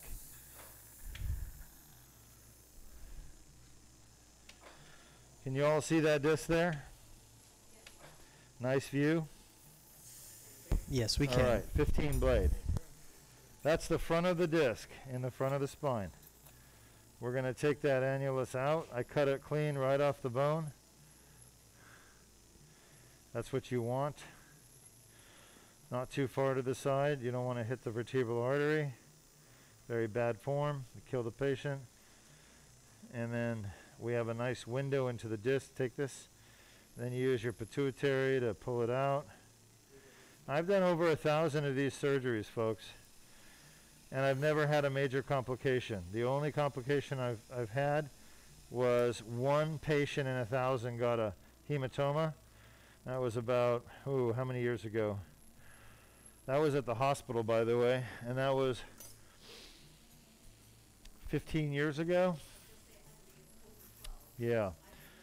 Yep. and the patient did fine. We had to take the hematoma out. I need the 5 curette. And then I've had a few patients where the screws got loose. Nothing to do with my technique. It was more the design of the plate that was being used at the time by a company called Nuvasive. I complained, but they ignored me, so I changed companies. How long ago was that? Like 12 years ago? 12 years ago. Yeah. It's funny how much business they lost as a result of not listening, ignoring a surgeon who has concerns about safety, and they lost millions and millions of dollars. You need to wipe worth of business as a result of their arrogance. Anyway, been using the same company now for 12 years, and I've never had a problem with their plates and screws. So I won't just use anybody. I'll always vet the company to make sure, to make sure that they have very high quality implants. I'm not just going to put any implant on my patient. I've tried virtually every implant system out there, and quite honestly, this company I'm using now, AlphaTech, I hate them because I don't like the people except for Amy that work there. But I have to admit, their implants are amazing and they do a great job. So does the equipment that I use to put them in. Curette? Yes, it's always a 5 until I tell you smaller, okay? So we're using a curette, which is a shaver. We're scraping this disc material out, taking it off of the end plate along with the cartilage. You can see the cartilage right here. Any questions from the audience? We do have one. Sure. A viewer is wondering, what kind of microscope do you use? I use the very best microscope in the world. So one of our viewers says, what kind of microscope do you use? There's a couple of brands out there. The very best in the world is something called Carl Zeiss. Carl Zeiss. You probably heard of them. They're known for their optics. German company. Of course, they make very high quality optics. I've used other microscopes like Leica, and they're just pieces of junk. They're cheaper. So a lot of hospitals, if they're going to buy a microscope, they buy a Leica, but the optics are not good. And it's really hard to use that microscope in surgery. So the very best is this microscope. This is called the NC5.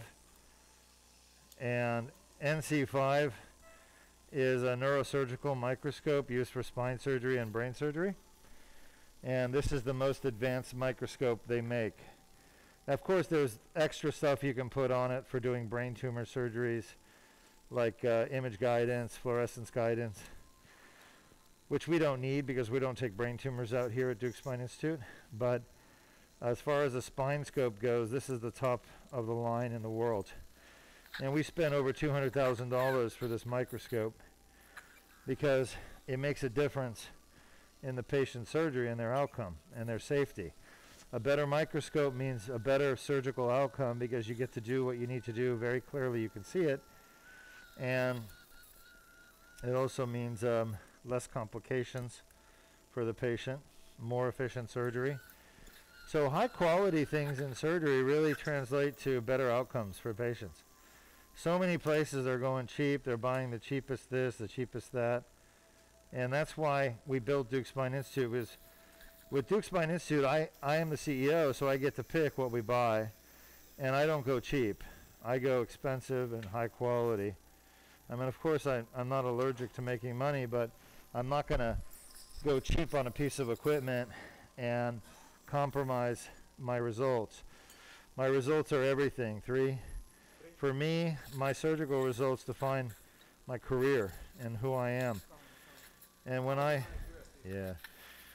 have bad results, I don't feel good about myself. So I don't want bad results. So I always try to stack the deck in my favor to have the very best surgical outcome. So I buy the best equipment.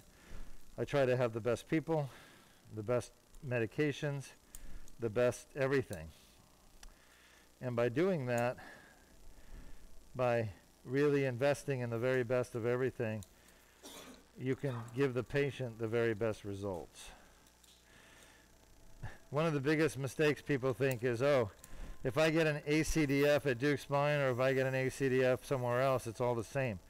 You are 1,000% wrong. We don't kill patients here. We've never have. You go other places, I hear horror stories of people having major complications, being in the ICU, not even making it home. Happens all the time. There's a lot of sloppy surgeons out there. And there's a lot of hospitals that don't want to spend the money on good equipment because it costs a lot of money and they're tight on their budget. So you see all these hospitals going out of business. There were probably 100 hospitals in 2019 that went out of business. Okay, 3. They're bankrupt. That's a 4. They're going bankrupt because they don't have enough money. Well, do you think they're going to spend the money on buying the latest spine equipment and having the very best for their patients? No, of course not. They're barely surviving.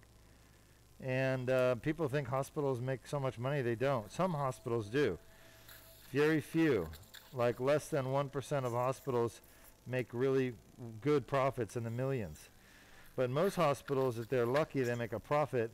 That profit is usually around 2%, maybe 1 or 2% of their total collection. So people want to blame hospitals. They think they're greedy, but they really aren't. I've been on the chief of staff for the hospital for years, and I know I've sit through all the budget committee meetings, and I know the financial pressure hospitals are under. And they're being put under pressure by the insurance companies. They don't want to pay for anything, the insurance companies. So they're constantly trying to get the hospitals to take less money. And of course, the hospitals, if they feel forced to take less money, they're going to take less money, but they're going to cut staffing, or they're going to cut medications, or they're going to cut investing in new equipment, drill. Sure. And that's exactly what happens. I've seen the hospitals not update their equipment that is used in surgery. I've seen the hospitals cut back on staffing, so patients are not getting enough like nursing or care, cutting back on other protocols, pituitary, and it results in what I call compromised care. What the hospitals need to do is stand up to the insurance companies and say, no, we're not going to accept those lower payments because we want to give our patients the very best care. That's what Duke Spine does. We fight with the insurance companies all the time because they want to underpay. But we can't provide the best care when we're underpaid. We need enough money to give patients the very best. I'm going to harvest. Once again, I've drilled away the bone spurs at the back of the disc, and I'm keeping the bone spurs material, and we're using it in the bone graft to stimulate fusion. Should have that ready to go, Luis. You didn't suck that out, right? Good. Glad. Yeah. I like to use the patient's own tissue when available. It's safer for the patient. All right, let's see what we got down there. Go ahead. Yeah, you can suck now. Don't push down. That's the spinal cord down there. Just nice and delicate. All right, so you can see where the herniation is, right? Can you all see it? Show us. It's right in the middle. See that right there? Like that plug? Yep. No, you were right on it. Towards me. Right there. All right, curette. You all see that herniation there? It's a 2. It's a 2. When I drill and I get to the back of the bone spurs, it's a 2. It's always a 2. Ay, ay, ay. All right. This is all posterior longitudinal ligament, and there's the herniation. I need you to suck, please. Right where I'm working. Okay.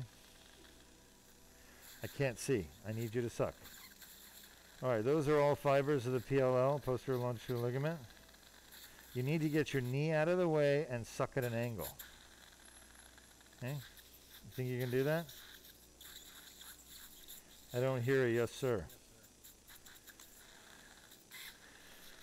Suck, please. Suck where I'm working so I can see what I'm doing. Yeah. All right, let's go with that. That's the dura there. Again, the herniation is stuck down to the dura. That's where your spinal cord is, just under the dura. Yeah, 3 is good.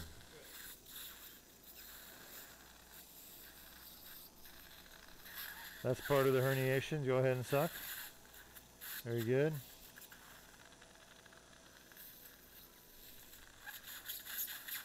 Good. So, suck. Get your knee out of the way, please. Yeah, it's not easy, is it?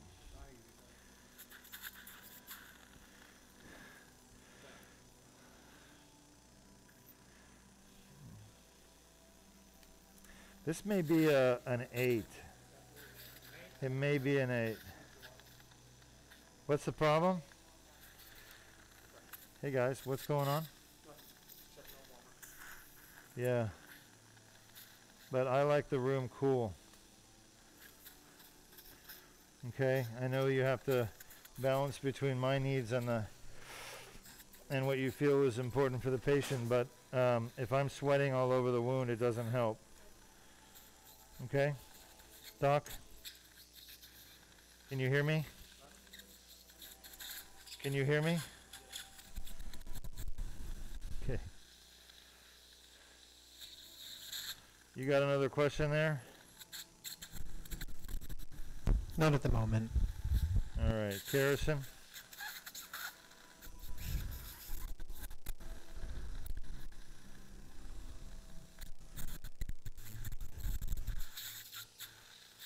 All right, so we're going out the left foramen here. Suck. Keep your knee out of the way. Yeah. Suck, please. Stay out of my way. In and out, in and out. Just like a prize fighter. No. Okay? You need to have the knee out of the way. You see the knee? I do not see the knee. Why? Because you have it out of the way. That's right. Is it magically out of the way or is it consciously out of the way? Consciously. Yeah, so you gotta keep it out of the way. Okay.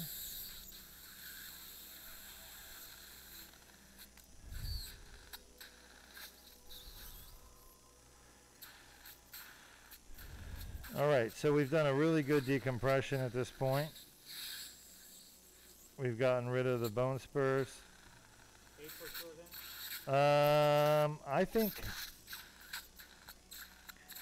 I'm thinking an 8. Bipolar, there's a little vein right there bleeding. There's 2 ways to deal with it. One would be gel foam soaked in thrombin. The other one, if you can do it safely, you can bipolar it. Okay, you see that? The bipolar does work. I feel really good. There's always veins that run right here on both sides. This is looking good. Now this is a scarred up mess. Normally the dura is perfectly white, beautiful white, but the herniation has created so much inflammation.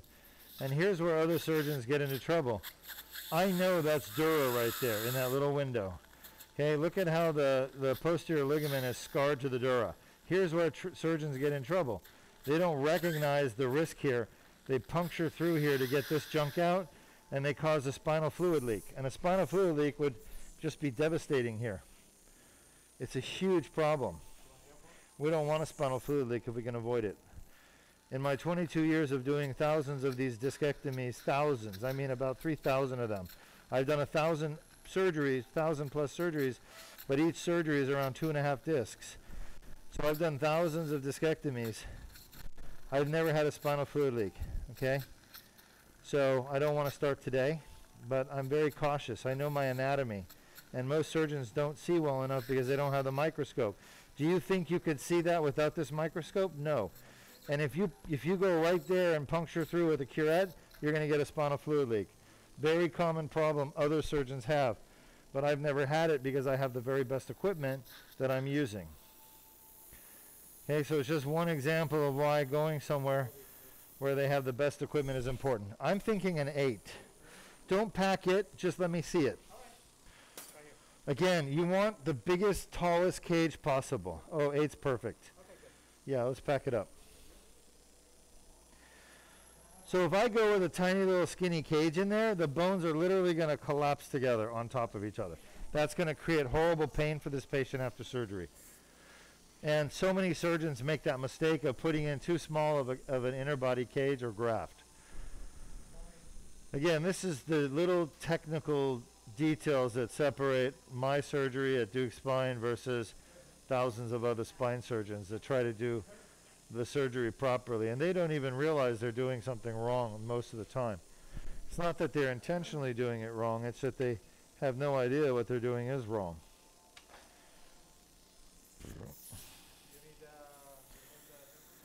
No, the gel foam stays. Mallet. Okay. You shouldn't have to hammer hard to get it in. It should be just snug. That's perfect. Absolutely perfect. Okay. You don't want to hammer hard, and you can't just slide it in. If you're sliding it in, you're too small. You need a taller cage. All right, so that's 2 out of 3 done. We got 1 more to go. Penfield. Let me have it, please. Oh, you got it right, Louise. You're learning. This man can learn. All right, you see that right there? We don't want that down there. See that? You should be sucking that out. That's a piece of cartilage from the end plate of the last disc. Okay, bone wax goes in, makes a perfect little, plug. What's this, folks? What's this? Isn't that pretty? That's a blood vessel, okay? Most likely, it could be a vein, but it could also be an artery, but I don't see it pulsing.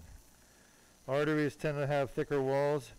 To me, this looks more like an artery or an arterialized vein. It doesn't look like a typical vein. It's too thick-walled for a vein, but it's not pulsing either. So I don't know if it's an artery or vein. Either way, I'm trying to leave it alone. All right, gel foam. So I'm going to pack a little gel foam into the side of that cage. Thank you. These are perfect size, by the way. Yeah, that's the right thing to do. So I'm going to put some gel foam here and over there. Suck over there, please. So, Jason, what do you think, huh? The surgery is very difficult. Oh, besides that, come on. We already know it's very difficult. interesting, too. All right, good. Yeah. Maybe you'll take a liking to it. Leave those guys alone. All right, this time I am going to take the retractor blades out, okay? Because I don't want to slide up further, because I might do some damage to the muscle, to the underside of the longus colli muscle, okay? And I don't want to do that.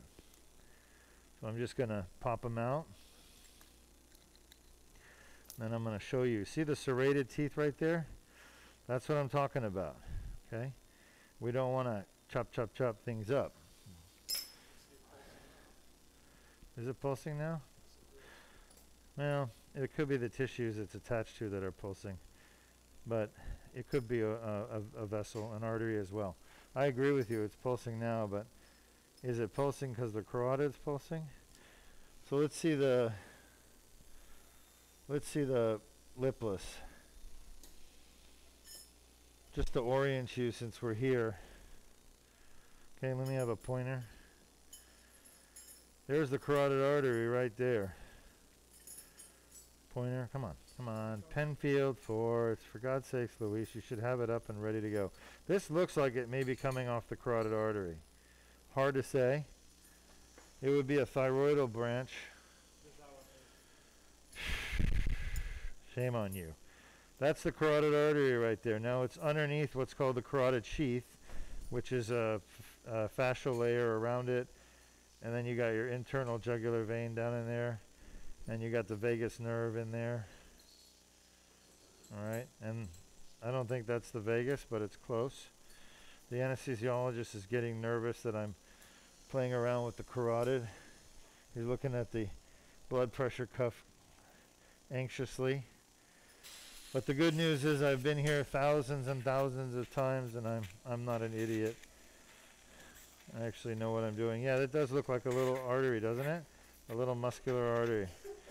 So on the other side, we have the esophagus down here. See that? Right there, folks, that's the esophagus. Right here. Esophagus. And then the trachea is in front of it. I can feel it there. So we're doing pretty good.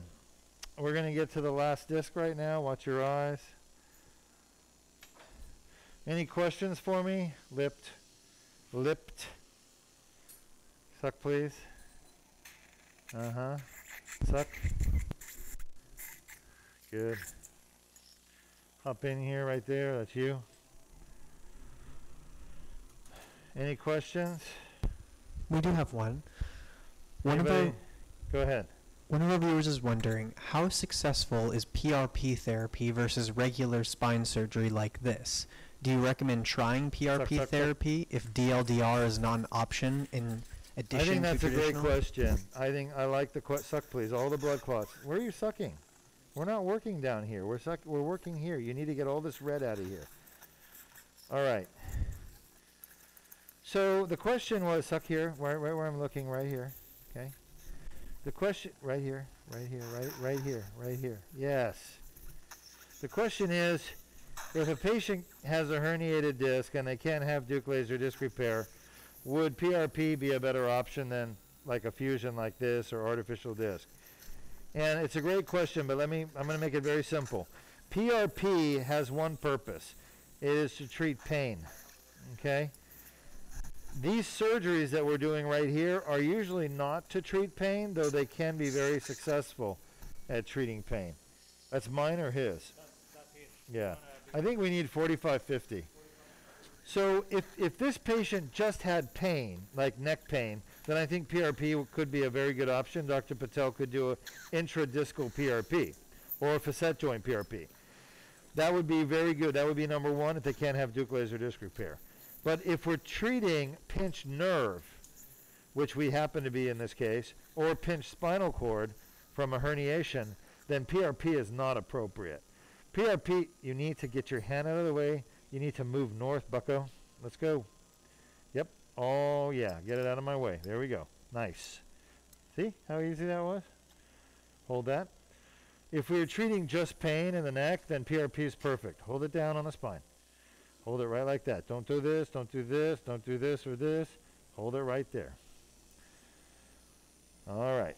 But when you're talking about pinched nerves or pinched spinal cord, PRP is not appropriate. PRP will not fix the pinching of the nerve or spinal cord. Okay? PRP is used to treat inflammation. It's not used to treat compression. PRP in somebody who has radiculopathy, which is a pinched nerve with weakness or numbness, would be inappropriate. Should be able to snap in. Are you moving? Yeah, don't move. You need a, because this thing won't snap in if you move. All right, come off. Yep, there you go. There we are. In case you're wondering what we're listening to this morning, we're listening to Tangerine Dream. It's an older band from a long time ago. I think from the 80s. Suck, please. 70s and 80s. But they made music that was quite advanced for their time. All right, I really need you to suck all the red stuff. The red stuff is blood, as you know. I can't really see what I'm doing if you don't suck it. All right, let me see here. I'm going to need a Bovie for that. So that's where we had that giant bone spur in the front of the spine last time, when we started the case. When I say last time, I mean earlier. And I've got to peel some of this tissue off. Yeah, you can still see there's a bit of a spur there. Okay? And this is the front of C5. So this is the last disc that we're going to fix, but this is still too much bone spur. Okay? Too much bone spur. I will never get a plate to sit properly on the spine with that. So take this and give me the drill. We have another question. Yeah. Take the question. One of our viewers is wondering, how much pain will this patient be in after surgery? How much pain? How much pain will they be in, and will they need assistance breathing and eating? All right, so I don't expect them to be in very much pain at all. Typically, they'll have a 3 out of 10 for neck pain. What I worry about with all my patients that have this type of surgery, suck please, is difficulty swallowing. Okay, and that you can never predict who's going to have trouble swallowing. So I'm contouring the front of the spine. So if the patient has too much trouble swallowing because it hurts too much, then they're going to have to be treated for dehydration because they're not going to be able to swallow enough liquids. I'm not worried about food. Nobody dies from starvation in a week unless they're severely debilitated before. But people do die of dehydration, and that's a serious risk. So we are generally very careful with how we do the surgery. As a matter of fact, it's a great question because most surgeons believe, that they actually have to do a smaller incision to make the swallowing problem not so bad. But the reality is when you do a smaller incision, hold on, the swallowing problem gets much worse. Go ahead. A little more. Good. So the key with these surgeries, and I used to be one of those surgeons that believed, oh, smaller is better. But the smaller the incision, the more you have to retract. Not enough. Hold on. Okay, go ahead. Let me see, that may be enough. You just need the threads to grab. This is called a self-drilling and self-tapping. I don't think I have it, Luis. No. Self-drilling and self-tapping screw. Hold on. Because it just needs a little bit of help, but then it can actually drill itself into the bone with twisting, and it can tap the hole itself. No, still not good enough. This is very hard bone. This is where that bone spur was. This is abnormally what we call sclerotic, hard bone. So, but it's going well. This is our last disc. Once we're done with this, we're going to put the metal plate in. So don't go away if you're watching. It's going to get really exciting soon, if it wasn't already exciting for you. And Jason thought, gosh, that was hard. Wait till you get to put the plate in. It's hard too. The fun isn't over, Jason. Huh? Lots to learn today, sir. Oh yeah. All right, now. This is not going in. There we go. Okie dokie. Now watch how I distract this open and watch the disc. You see how the disc got bigger? Like it's spread apart? Okay, watch your eyes. I'm going to reposition the microscope. Here we go. So I'm spreading these posts apart, and that's going to allow me to do the discectomy, get the part in the back as well, but also it allows me to put a bigger cage in. So if a surgeon, a lot of surgeons don't use this tool. It's called a parallel distractor. They don't know to use it. They don't know how to use it. I was taught how to use it when I was a resident in Gainesville, at the UF in Gainesville, so University of Florida. It was pretty standard for us to use this distractor. And it's probably the one thing Dr. Pat Jacob taught me in my residency, the one useful thing that he taught me.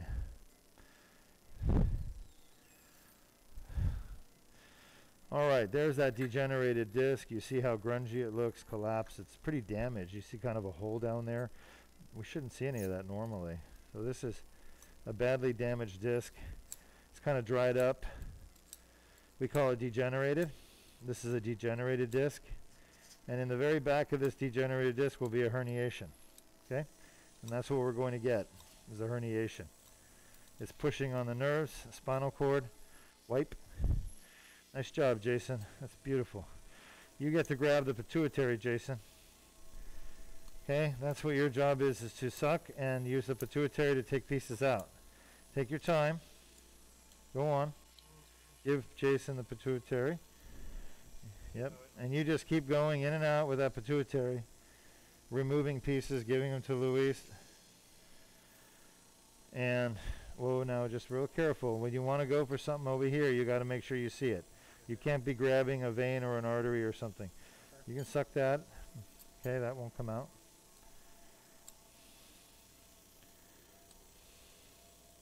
Try to grab that. That should come out with your pituitary. Nice job. That's cartilage there I'm scraping off. Watch it. Don't block my view. You're allowed to do lots in there, but you can't grab something you're not supposed to grab, and you can't block my view.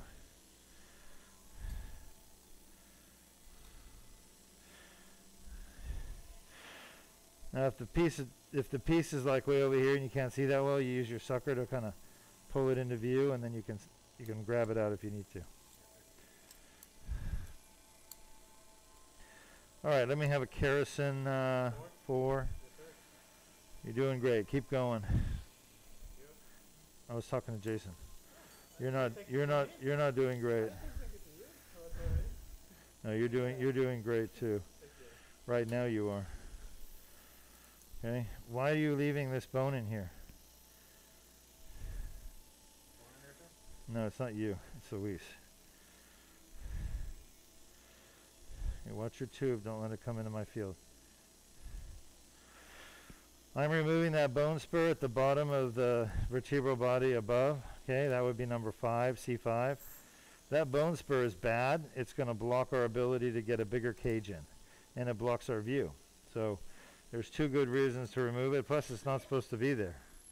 It's unnatural in the sense that it's grown there as a result of instability at the segment. It's a sign of instability, abnormal movement of the disc.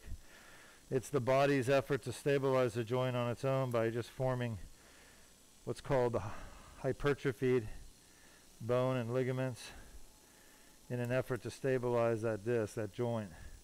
Because the instability is pinching nerves.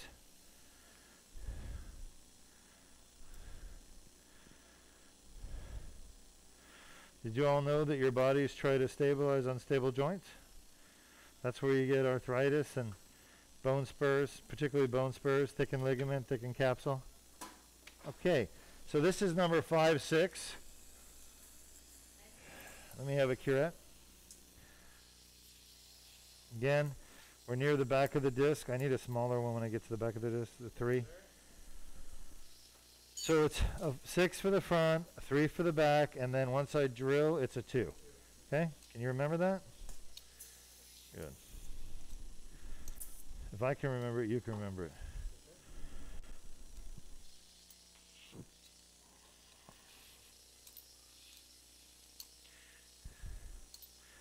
I demand a lot from the people I work with because I want the surgeries to go perfectly well for the patient, and I can't make that happen on my own. I need help. Come on. Stop using the dirty area. Go to a clean area and wipe. That's what happens when you use the same area of the cloth.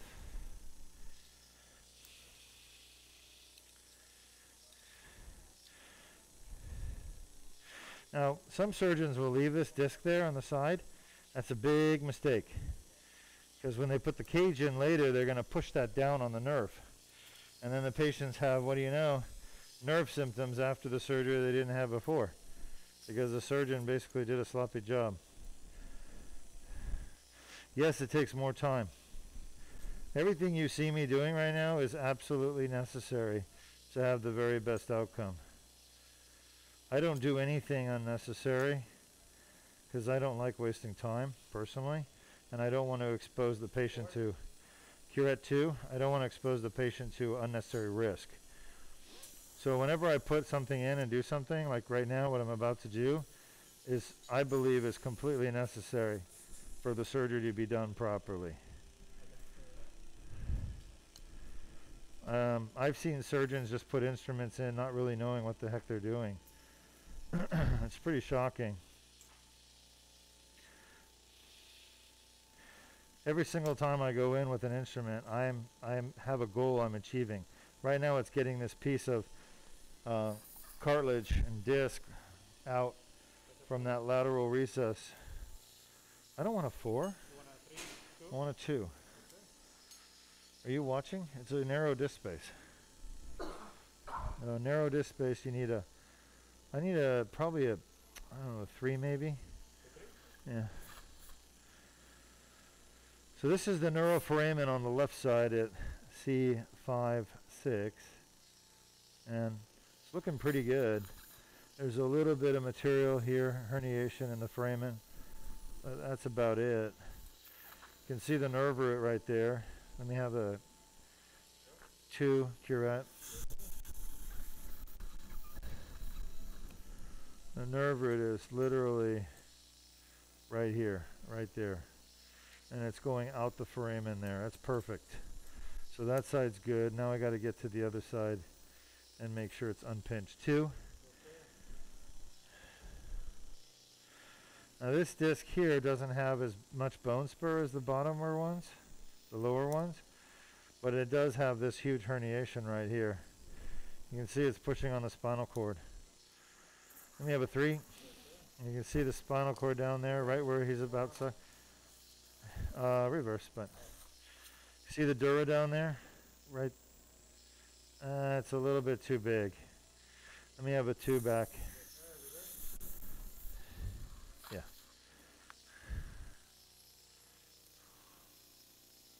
See the dura down there? Just below my biter? There it is, beautiful. Alright, so I've opened this up as much as I can. I wonder if we should have put our post a little bit higher. I think I need to. Let me take the post out, bone wax.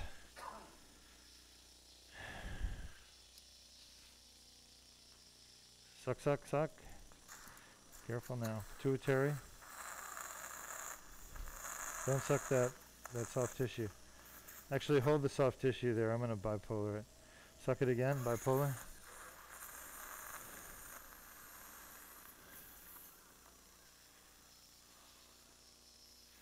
Bipolaring is basically just cooking tissue. The reason I'm cooking that is I can see a vein in there, and that thing is going to bleed later. Bone wax.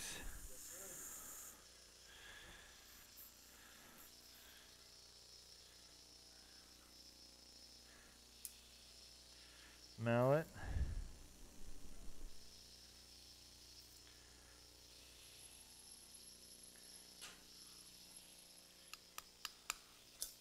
See if I can get a better purchase.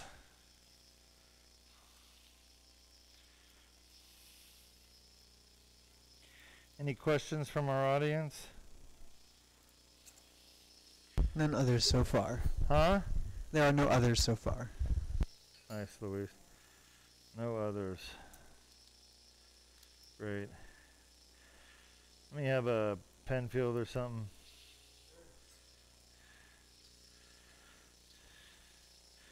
You don't want to ignore the soft tissue right here. It's full of blood vessels, and if you tear something while you're putting your instrument in, it's going to start bleeding down on you. I've learned those lessons a long time ago. All right. So yeah, we were getting pretty good distraction before. You're not touching your eyepieces, right? Good. This is a pretty collapsed disc. It's definitely not going to be an 8. Suck, suck. No, I need a drill next, probably. Get in there and suck it. Yep. Pituitary. Come on out. I can't see. This is going to be a 6 cage, probably. Is what I'm thinking. Drill.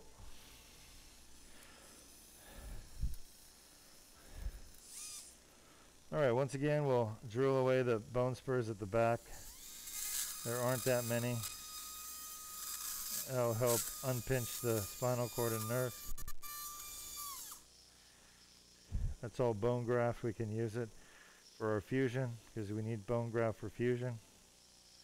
I don't like to be wasteful, so I don't want to throw it away. A lot of surgeons just throw it away. This doesn't make sense. Carelessness. Suck, suck. Yep. All that bone graft I just drilled has stem cells in it. I need you to suck that piece of disc right there. Yep. Try to, no. You don't see the one right in the corner there, buddy? kerosene. True. You don't see this guy right here? True.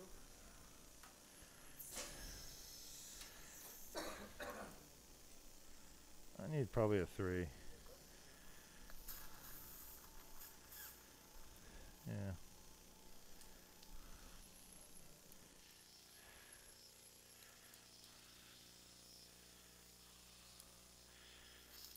Anybody ever watch the old Arnold Schwarzenegger movie, Drill? Take it. Total Recall. I watched that when it first came out and compared it to the new one.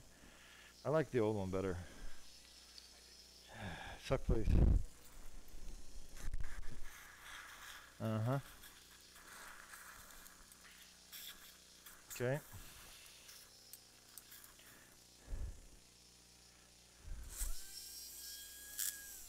Suck. All right, no, yeah, down there. Let's see what we got. Kerosene 2. Suck again. Okay.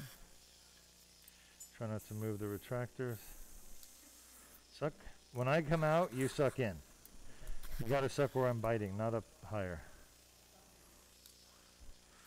3 maybe? Let me try one more 2 bite. 3. Let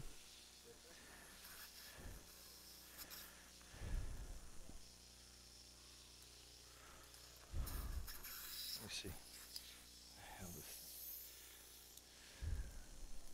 Suck.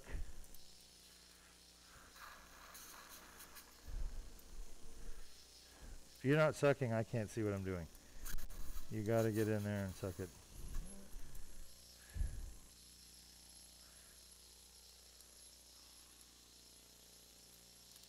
Suck.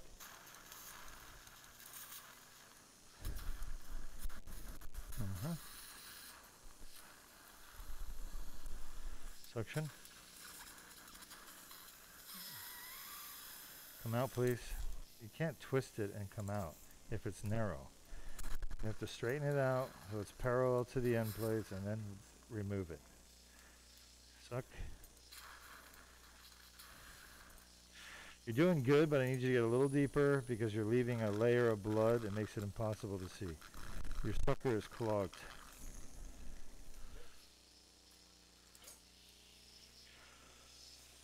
Yeah.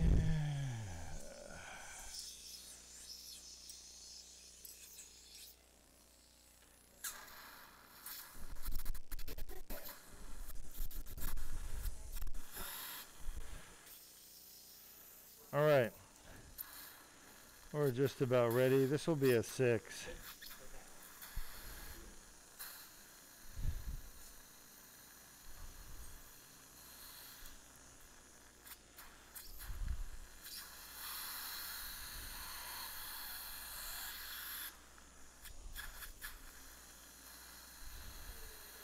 See the vein there, guys?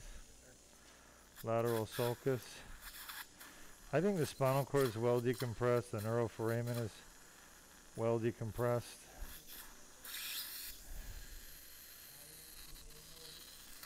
There's really nothing left. We're done.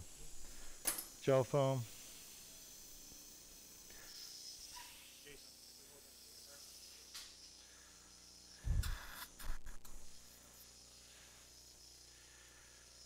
Alright, gel foam has thrombin on it. It basically helps stop the bleeding. The bleeding we have here is just from veins at the back of the disc. It is low pressure, very easy to stop. You're done. We need a cage.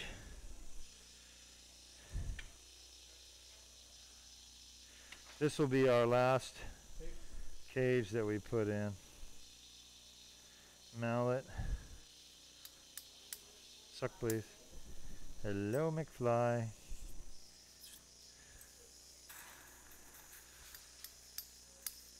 Perfect.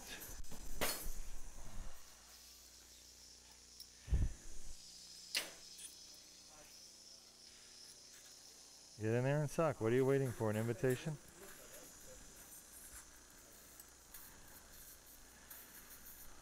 When the patient's not bleeding, that's when you don't need to suck. How's that?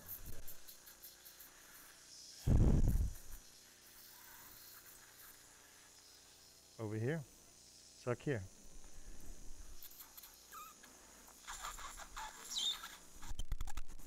Move. All right, take.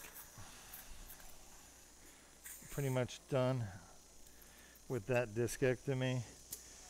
Now, some surgeons don't put a metal plate in, but if you don't put a plate in, the patient's definitely going to be back with horrible pain from instability. So once you've taken those discs out, you're obligated, in my opinion, to stabilize. And the most common way to do that, Luis? Nothing. The bone wax is barely hanging on. It's supposed to be on firmly. Otherwise, I can't position it properly in the hole. Post remover is next, Luis. Post remover. So it's important, don't suck that gel foam out, that you stabilize this area. When you have 3 herniated discs and you've done 3 discectomies and cages, you really need a metal plate. There's no doubt about it. I've been putting metal plates in for 22 years, and honestly, I think they're necessary in these types of surgeries. I would not do a surgery like this without putting some kind of a stabilization like a plate. All right, at this point, we're going to take this out. Yeah.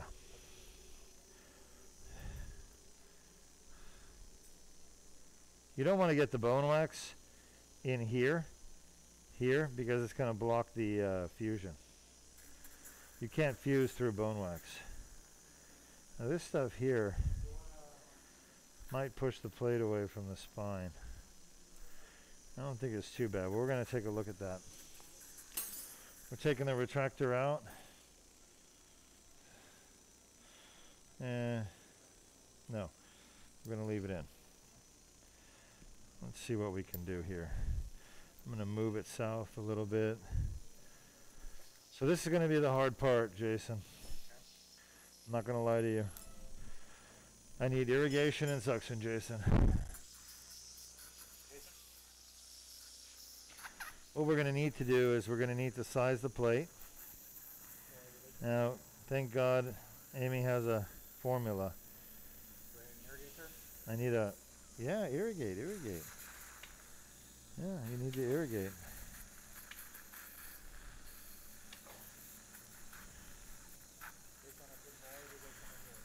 All right, let me have a drill. I'm going to contour that vertebral body a little bit. The problem, folks, if you don't contour these vertebral bodies in the front, the bone spurs are going to push the plate off the spine, and you're not going to get a nice snug fit. Can't tell you how many times I've seen that done by other surgeons.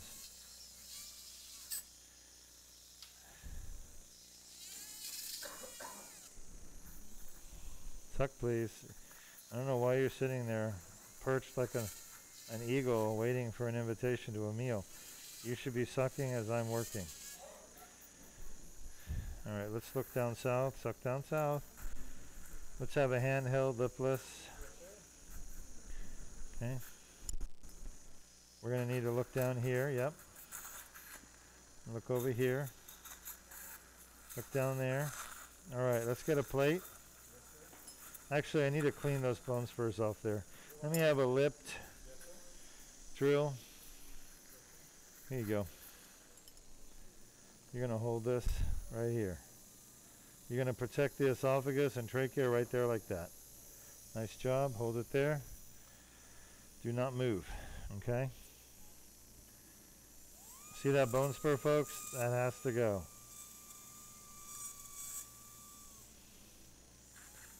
These bone spurs push the metal plate out of place.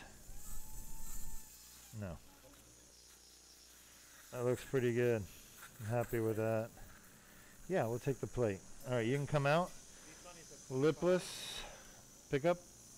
Do not move the retractor when you come out. Why would you do that? Come on. I said lipless. Sweet Jesus. Surgery is hard enough without you guys following orders.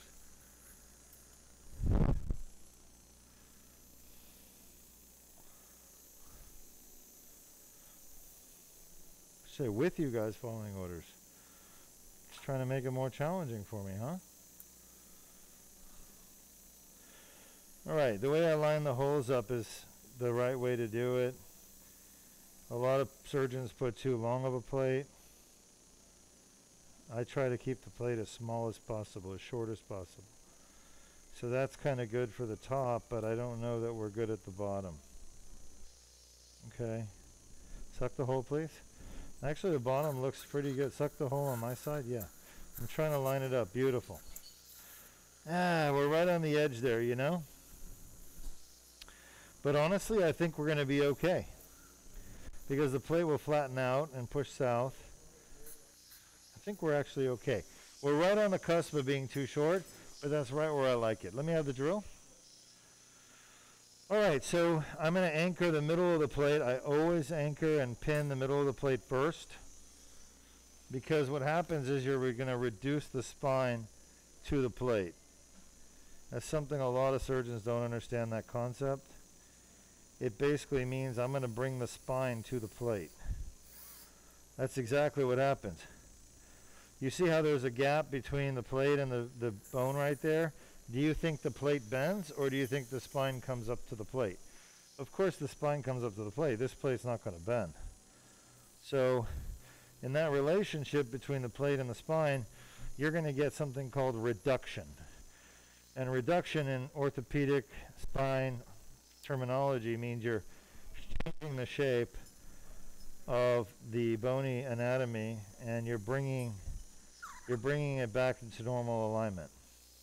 You're reducing the deformity, reducing it back to normal. It's always a lipless handheld, okay, at this stage. That's what I've been asking for over and over again. Suck down here. I've got to make sure we don't trap the esophagus underneath the plate.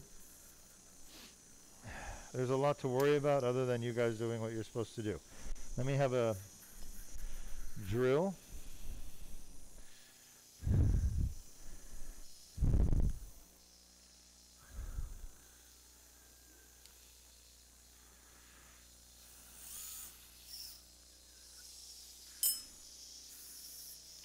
These are what, 14 or 16? 16 because he's a male. Yeah, men, we have longer screws. Their vertebral body are actually wider. I don't know if I'm happy with that one. Let me have the lipless. Let's look down south.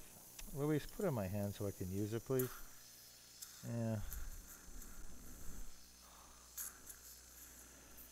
Yeah. Let's take that one out. What do I need to get it out?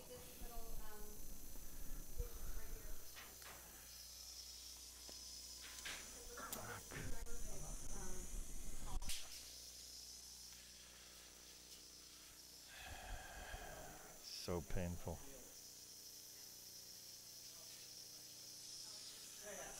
Come on, guys.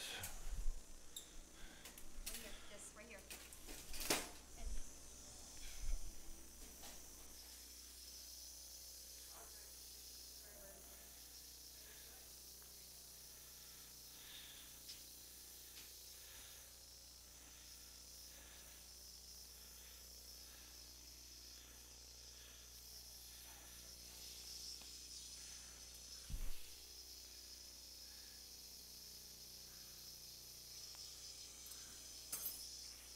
Let me have a lipless and a pickup. Let's go faster. Mm-hmm. We have a Find question. it. Hello, McFly.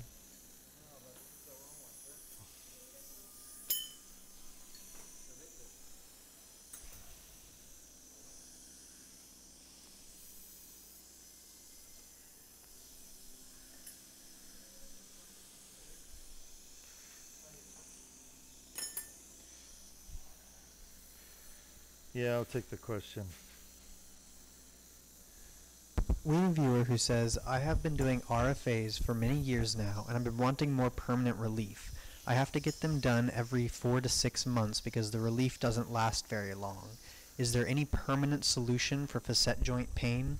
Yes, there is a permanent solution. Hold this. There is a permanent solution to facet joint pain, for sure. If you have facet joint pain, if that truly is your diagnosis, the permanent solution is a fusion. Fusion. That's the only solution available today in 2020. Duke laser disc repair only fixes disc pain. But I don't know where you are, or if it's possible for you to come see us, but I would strongly recommend, before you do a fusion, suck the upper hole. Actually, the lower hole's fine. I would strongly recommend you come see me and let me verify that it is facet joint pain.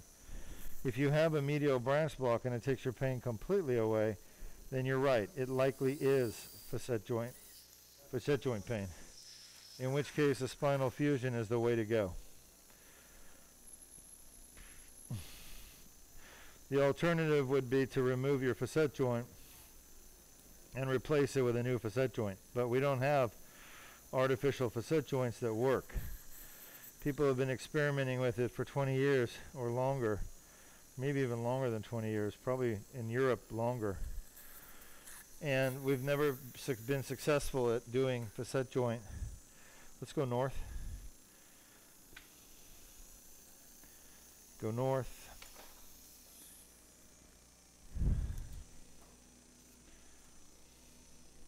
Think you can manage that?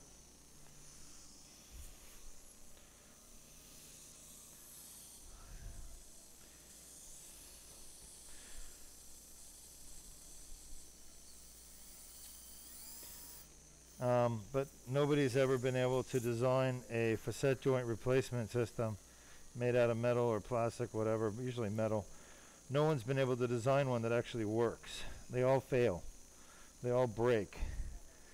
They mostly get loose at the bone implant interface.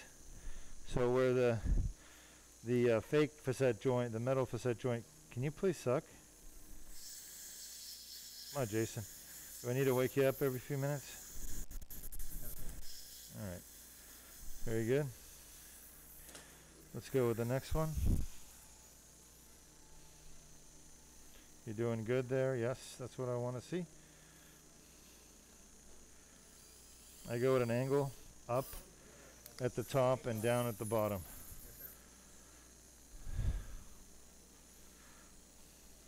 See how the screw is going up into the bone? 20 degrees first turn? No, it can be anywhere from 20 to 40 degrees, but I don't like to go straight across. I like to go up into the bone. And what that does, since it's a variable angle, it actually moves over time and it allows some settling. You need the settling to have compression. You want compression at the bone implant interface between the bone and the cage. That way the bone graft will be under compression and then it'll fuse. If you don't have compression from settling, then you won't get a fusion. That's not the only reason you don't get a fusion. Sometimes people don't get... Where's the screw? Sometimes people don't get a fusion because of other reasons, like poor bone metabolism or quality, or they're on anti-inflammatories when they shouldn't be after surgery. So people should not take anti-inflammatories 3 months after a fusion. You know that, right?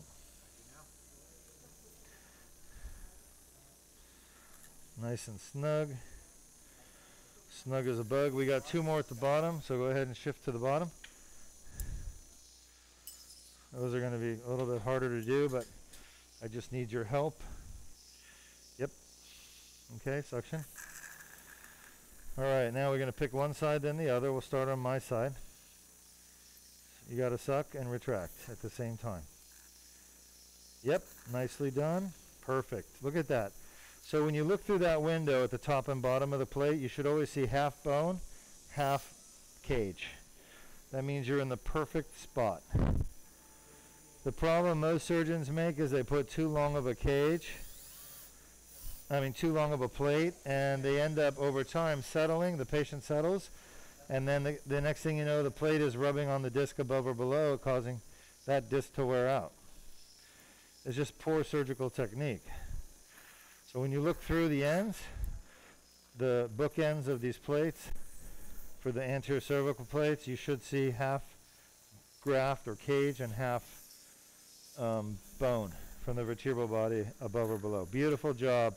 Go ahead and suck the hole. I got to make sure there's no esophagus in there. Yeah, perfect. And there is none. That's our last screw going in, folks, and then we're going to be cleaning up and closing. We should be closing latest 30 minutes. Doctor?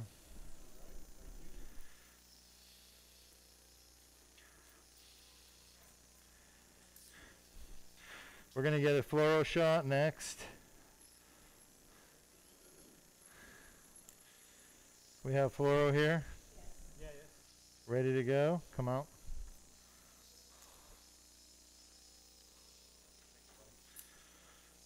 Alright, I wonder if I can reduce this. The way you reduce is a little twist here and a little twist there. You slowly bring the spine back to the plate, to the back of the plate. We're even able to save this little artery right here. We didn't have to sacrifice it. Alright, irrigation, no. We're not done. I like to put some irrigation fluoro. Don't suck it. Leave it. So we're done with our discectomy. We're done with our cages. We're done with the plate. If you're going to have a fusion, this is absolutely the very best technique there is. And you can see it's impossible to see what we're doing without a microscope. Okay, come on in.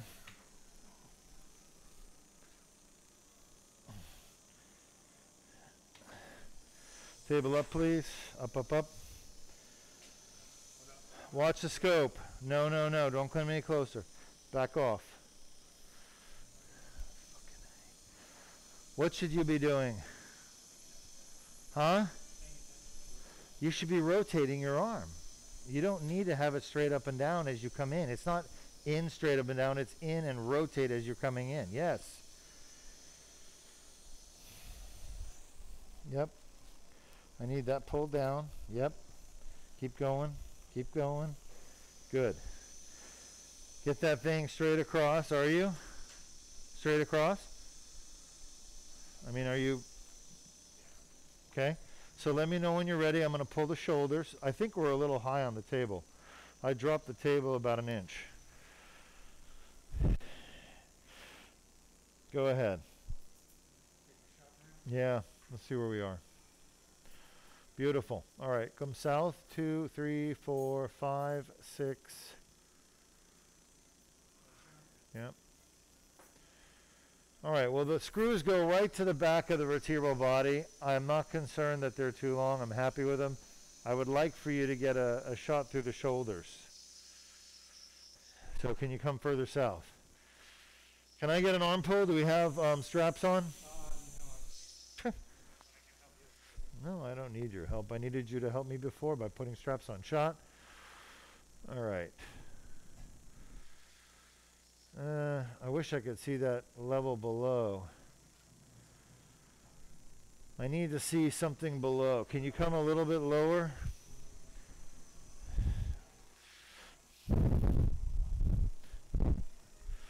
Shot. All right. That looks good. Yep. Once again, the screws go all the way back to the back of the vertebral body, but they don't penetrate. They're right at the back cortex screwing in, which gives it even greater strength. All right. That's the best we can do. So, table down, fluoro out. I'm going to bring the microscope back in. And those are 16s, right?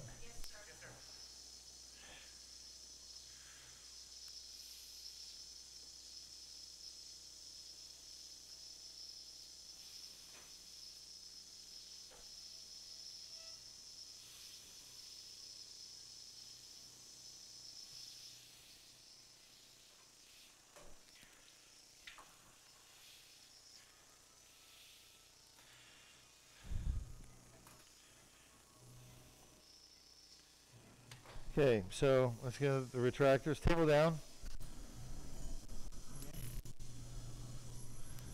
Good.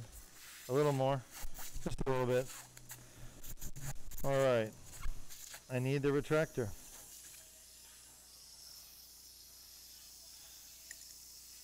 All right. Now take that. We're going to need a lot of irrigation. I need a bipolar. Where's our blood pressure? Irrigation. That's perfect. Suck. So what we're going to do now, folks, is we're going to start closing this case up. North. North. Move north. There you go. Good job. Move south. Yes, you're learning. I love it. Bipolar. Stay in there. I didn't say come out. You don't come out till I tell you to come out, okay? All right, so I need you sucking for me. Now we're going to be coagulating little bleeders. They're like a little vein right there. You see that? What happens is if we don't do this after surgery, the patient will wake up and then have a hematoma, which will be bad. And I really want the blood pressure under strict control, okay? In recovery. Doctor? Well, that's not the answer I'm looking for. Is there a reason why you wouldn't be able to? Well, once he wakes up, sympathetic stimulation in the pain. There won't be much pain. On a drip, you should be able to do it for later on, hopefully. I don't want to have to Wipe. Oh, that's fair for you to say that. North.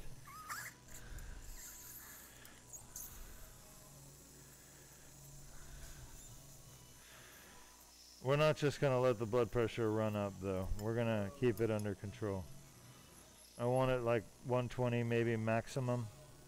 110, 120 would be nice. All right, so let me re-angle this. Watch your eyes.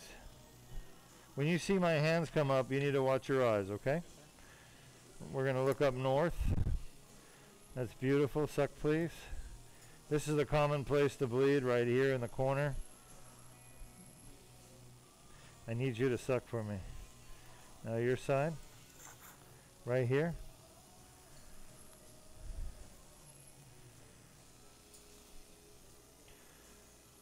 You should be sucking this juice around where I'm working. Toe in. Just slide down. There you go. Good job. I want to see this edge right here. I need to see the fascial edge. Yes. Beautiful. Now what structure runs inside this muscle here that we need to be worried about? Anybody know?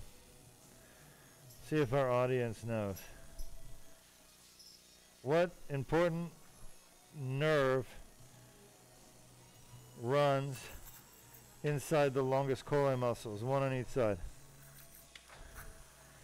Keep your knee back. No, we're not ready to go that far. We want to be right about here. Who said what? Who said that? Who? Give that man a prize. How do you know that? Hey, you do know. You've been listening to me talk about it in surgery for probably years. Good job, man. Good job. You're paying attention. I love it. Sympathetic trunk. Okay, I want to see the fascia above the muscle. You need to lift, come higher, and go back in. There. That's what I need to see, is this white stuff, okay? That's where the veins are. You have to show me that.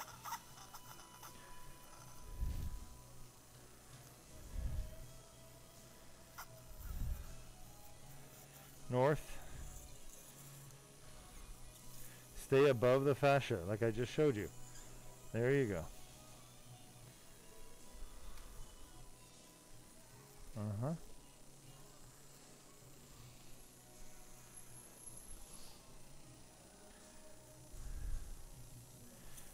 South. Wipe. Yeah. What? I've got your billing done. Is it okay if I leave the Viera to my father-in-law at 2:30? Yeah, that's fine. What were you going to do if we had two cases? I wouldn't go. Understood. All right.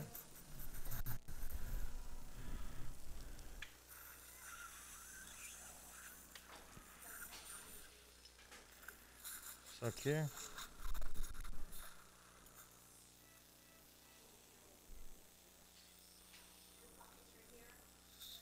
Uh,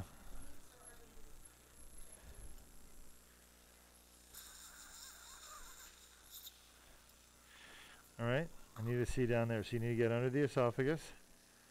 Re-grab gently. Very gently. Show me this area. Suck.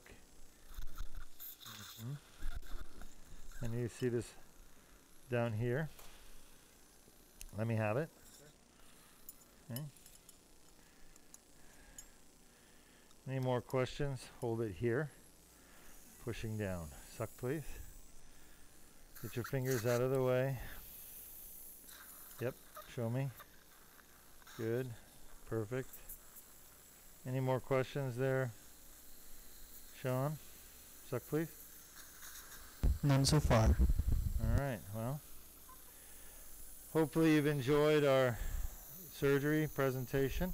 Live spinal surgery from Duke Spine Institute and the Surgery Center of Viera, where the surgery is taking place today. Our patient had 3 bad discs, herniations with pinched nerve, pinched spinal cord, neck pain, arm symptoms with weakness, numbness, and we just completed, or we're getting ready to complete, a anterior cervical discectomy and fusion. We've put in a metal plate, screws. Again, I like long screws. They go all the way to the back of the vertebral body and even poke in a little bit so you can get better purchase. That way they don't get loose and come out. Everything went pretty well. Better than I expected, to be honest with you, because I didn't expect to be able to do the bottom disc, because doing that bottom disc is really hard to do. C7, relax on that artery, relax, come back. Come back here, hello. Yeah, ooh. Arteries can take a lot of abuse. All right, let me see what we got here. Just from the discectomy. Hello, white please. All right, looking good. Looking good, no bleeding. It's beautiful. Irrigation, let's do one more irrigation. Stay where you are. Suction. I'm very happy, no bleeding. It's a dry wound, it's perfect. What's that? Suck that again. Let me have a bipolar. Oh, it's right here, right underneath this. Right here. Right here. There you go.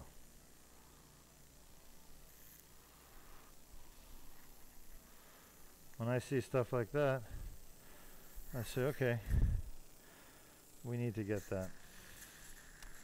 Very good. Very good. All right, so at this point, we're ready to put in our Depomedrol topical. Okay.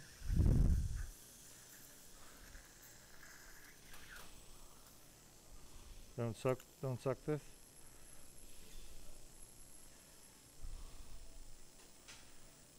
Stay where you are, now come out. Yep. Perfect. Okay. Beautiful, done. Beautiful surgery. Now we're gonna close this wound up. I start by closing up something called the platysma muscle. We talked about it earlier. You don't need to close anything deeper than the platysma muscle. The platysma muscle is right here. Everything okay, guys? I don't want to poke that vein if I can avoid it. This is a pop-off. That's actually, you have to run it. This is for the skin or the platysma? No, that's a blood platysma. This is Hey, I don't, That's a monocrystal posterior. This is hey, bicuspid. I don't use a monofilament on the platysma. It's 3O So this is a resorbable. So this is a bicuspid. That's what I use. Okay. And posterior is gonna be. What do The you one want? I just gave you back. Okay. Yeah. Oh. We're just getting everything right, folks. Needle down. Get that needle. Don't let somebody get hurt with it. Not you. Luis has to touch it.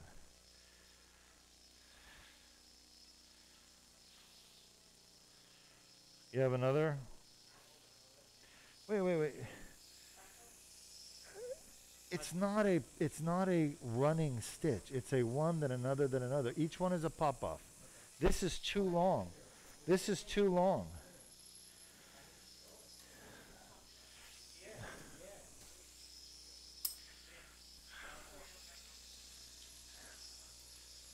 No, we're not going to, you don't understand.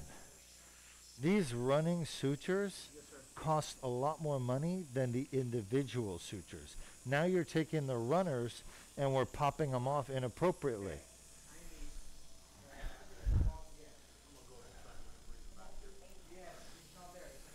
Just give me the suture.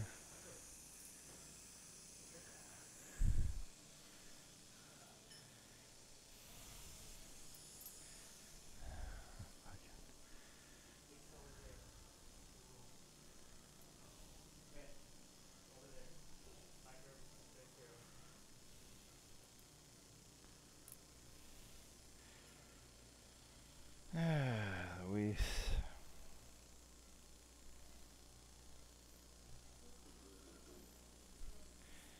Well,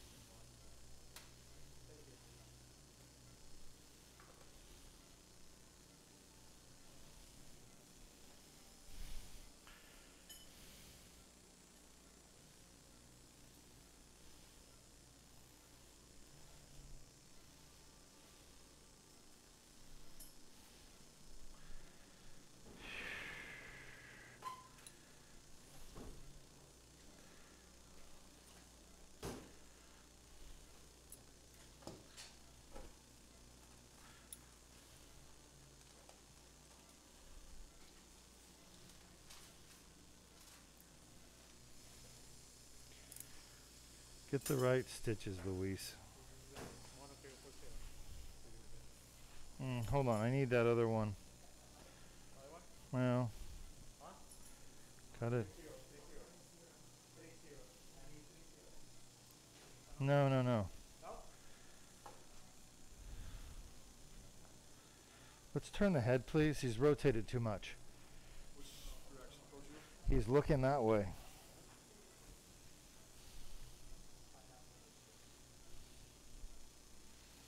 Keep him neutral. Can you do that?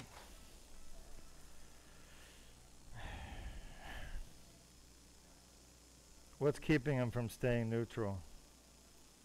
I think he's neutral right now. He's catching the donut. I agree with you, but he seems to be wanting to turn back again. No? Staying there now.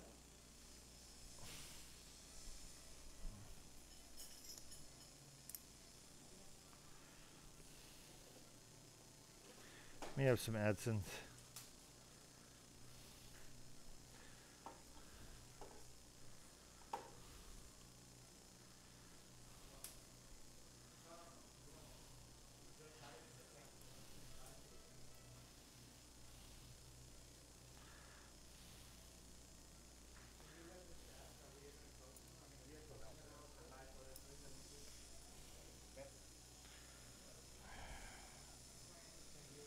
Let me have the AdSense. AdSense.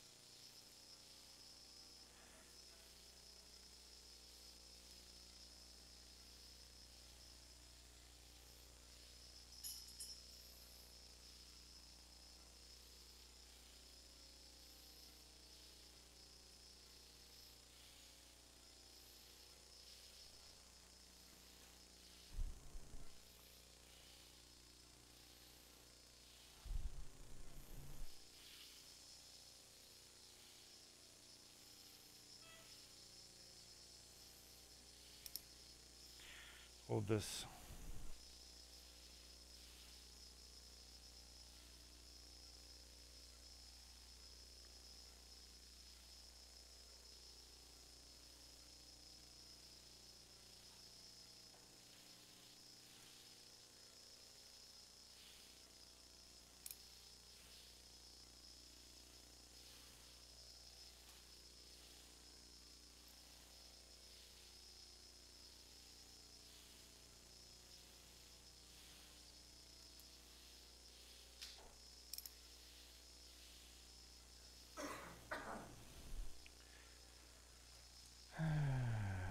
Pull it tighter, tighter. Come on.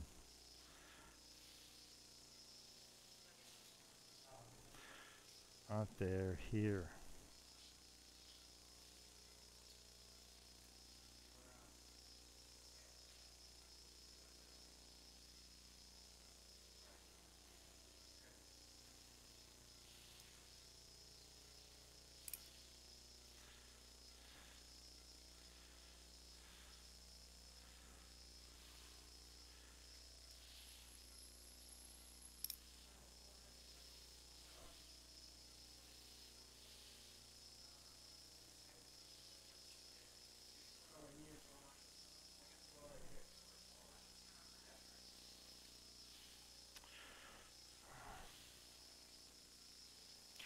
This is where you should be holding it.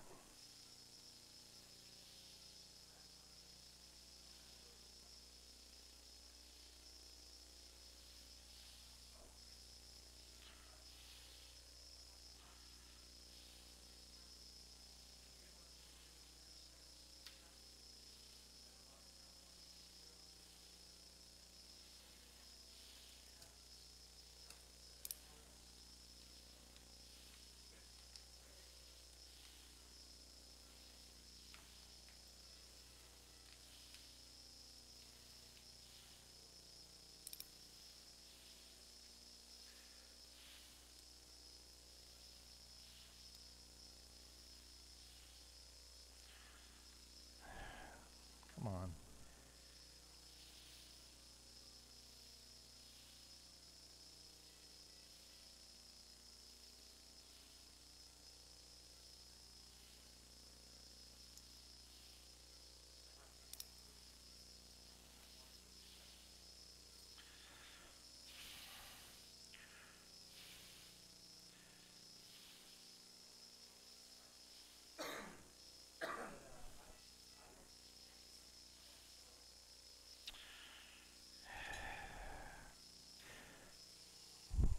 Do you not see the crosshatch mark right here?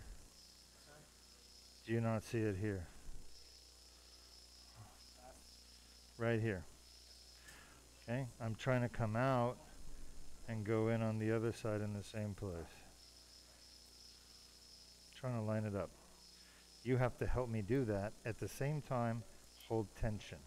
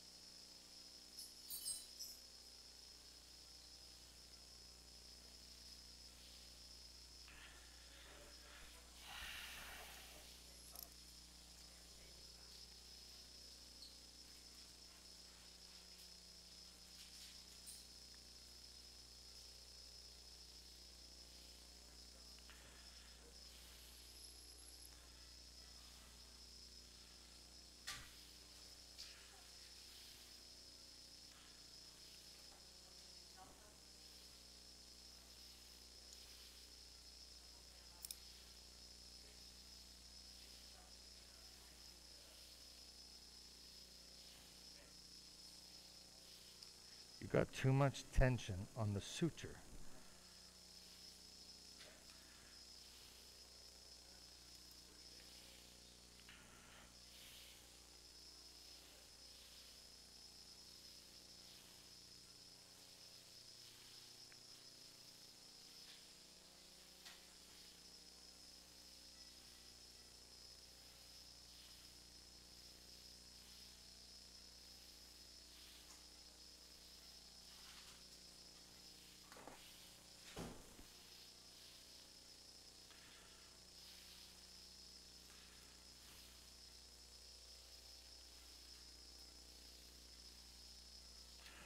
Scissor.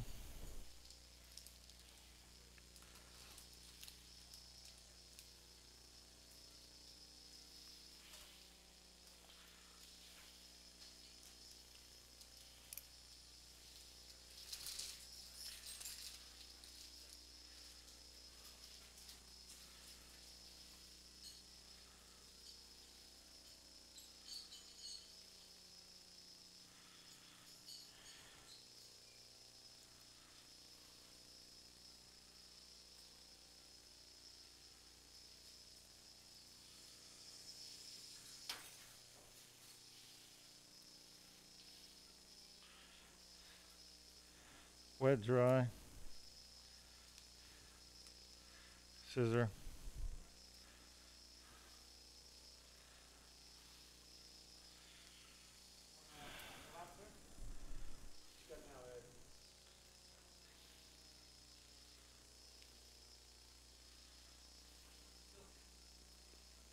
Let me know in about 3 minutes what you got.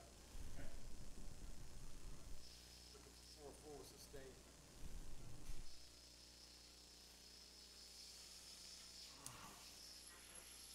Where's the wet, dry? Where's the wet, dry? They went dry? Yeah, the wet, dry. That's barely moist. I want wet.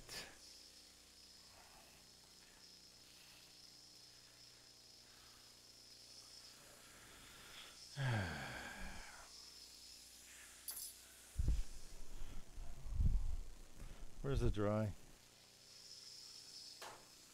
Dry, dry, dry, wet, dry. You know what wet, dry means? Can you use Yeah, that's right.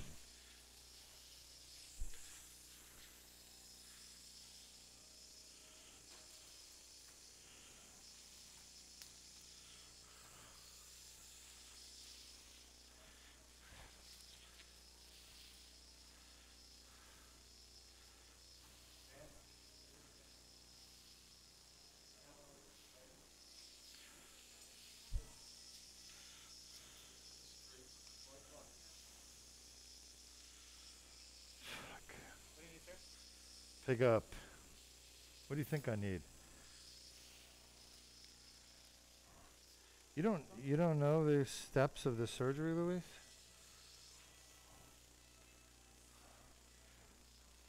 Do you? I mean, seriously. Didn't you do a lot of these with Augusto and? No, sir. No. Yeah.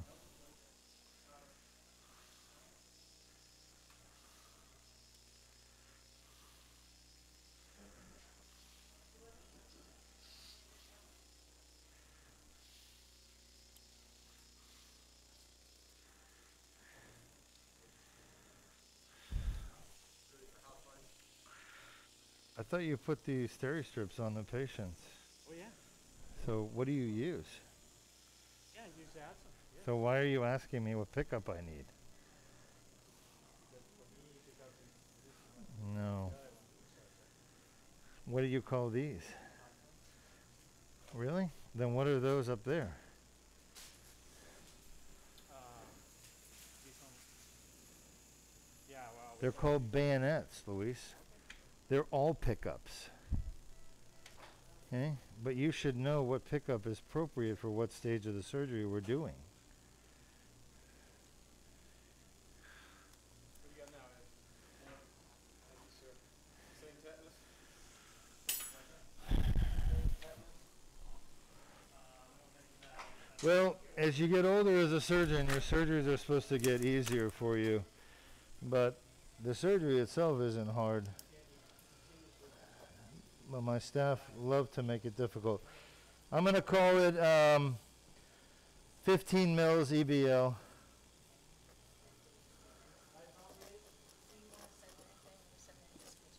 We always send disc material.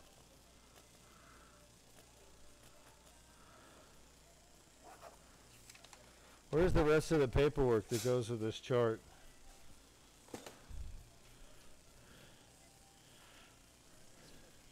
There's supposed to be a packet that goes with it. Where is the packet?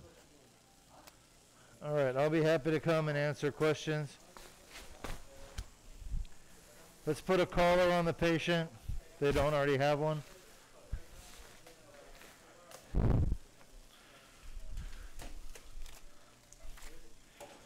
Where's the rest of the paperwork?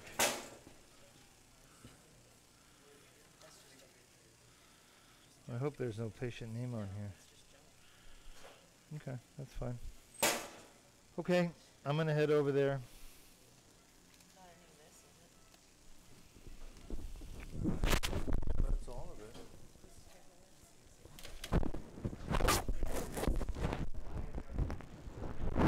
I know, this whole case has been awful. Yeah, but you guys are doing things. Stupid stuff, I know.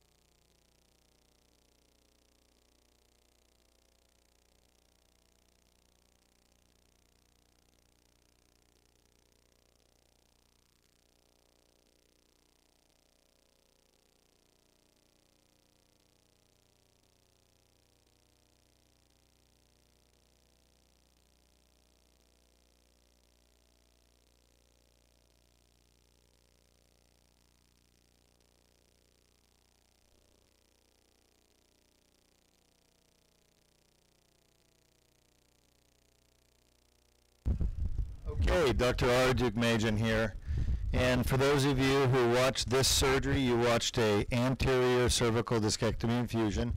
It's a 100-year-old surgery, but it's done different by every surgeon. And I have developed a technique that is the absolute very best in the world. There are other surgeons that have good technique as well, but there are complications that occur with the surgery that are quite often and frequent, one of them being trouble swallowing, another one being damage to the soft tissues in the neck, whether it's the trachea, esophagus, carotid artery, jugular vein, muscles.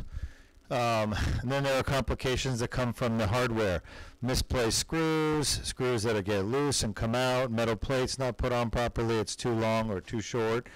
So there are those type of complications, and there are also complications from the surgery not being done properly with respect to decompressing the nerve or the spinal cord, leaving residual disc material, leaving the nerves pinched, leaving the spinal cord pinched, and not treating all the pain generators. So there are surgical technique issues that affect the actual spine. There are surgical technique issues that affect the front of the neck where you go through, and there are basically bad complications that can result from those technique issues.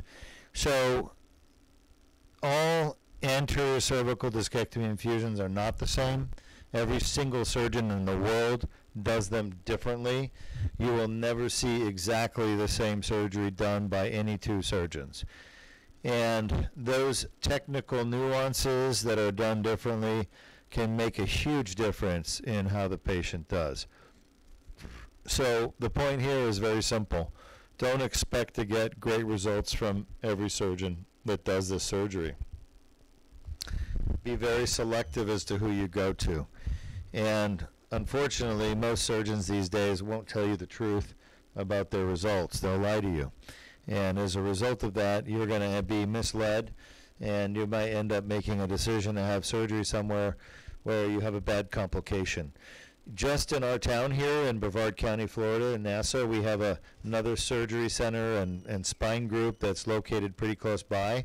And I just saw a patient a couple weeks ago where they operated on the wrong disc. They ended up doing surgery at the wrong disc, and honestly, the patient had a pretty thin neck, so it's really hard to do that.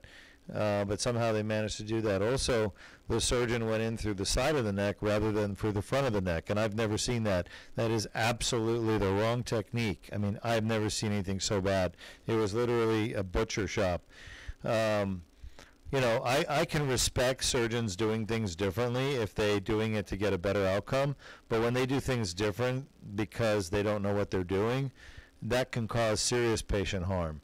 And I just caution everyone out there, be very, very careful. Go to a surgeon who's really good and has great results and has a great reputation. As you can tell from my surgery, it's done very clean with minimal blood loss. We had less than 20 mils of blood loss.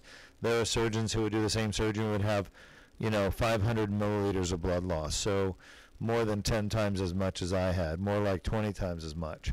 Because they start getting into the bleeding, they don't control the patient's blood pressure, they start ripping veins and arteries, and those things bleed a lot. That being said, today's surgery I thought went pretty well, with the exception of my team made some mistakes with respect to just having the right equipment and things ready to go quickly. I'm a very efficient surgeon. I don't like waiting for the tools that I need. So when I say don't go well, I'm talking nothing bad for the patient, but my expectation is that my team is going to perform like a Ferrari engine. It's perfect, it's fast, it's reliable, and makes no mistakes. And it gives you the results, the power output you want, when you want it, how you want it. And I just can't stand inefficiencies that are a result of people not doing their job properly. So I tend to complain a lot about those things. Now, you may have heard a lot of complaining today, and that's fine. That's me normally. I'm always complaining about something. Rarely does a surgery go perfect without somebody doing something they shouldn't do. But those things that we do that we shouldn't do are not going to negatively affect the patient outcome. They're just irritating to me. So it's kind of like your kid, who goes in the kitchen and eats a chocolate chip cookie before dinner. It's not really going to make a big impact on their life or your life in any way, but it really pisses you off that they're not following the rules and doing what they're supposed to do. So that's really what I'm talking about. I am a perfectionist. I expect everything to go perfectly well. I hire people so that it goes well. I make sure they're trained so that it goes well. And I provide them with the best equipment, the best tools, the best of everything, expecting them to do their job perfectly. Sometimes if you watch a Formula One race, you'll see that the pit team, makes a mistake and they don't get the tire off, or they don't get the nut that holds the tire on. They won't get that done perfectly. Sometimes they don't even get it at all and the tire comes off. So that's like a highly trained team that makes mistakes, and that irritates people to no end. I always wonder if those people lose their job or if they keep them and just do additional training. I don't know. But I have the same problem. We're like one of those Formula One pit teams that you want basically a 3-second, 2.5-second pit stop, and you end up with a 5-second pit stop. And so, difference between 2.5 seconds and 5 seconds, come on in, is just, obviously 2.5 seconds. But it's irritating because your expectation for your team is that they're going to perform at the 2.5 second, basically the Ferrari or Red Bull or Mercedes level. So when they perform worse, and it's going to have an effect, but the effect is not huge, but only in rare instances is it huge. So anyway, good case, went well. Patient will be going home probably in about an hour and a half. They're under general anesthesia with a tube down their throat. I was able to do everything I wanted to do with respect to decompression and stabilization. It was just a reach to get down there. It's a C7T1, which is the bottom disc, but I think it went really well.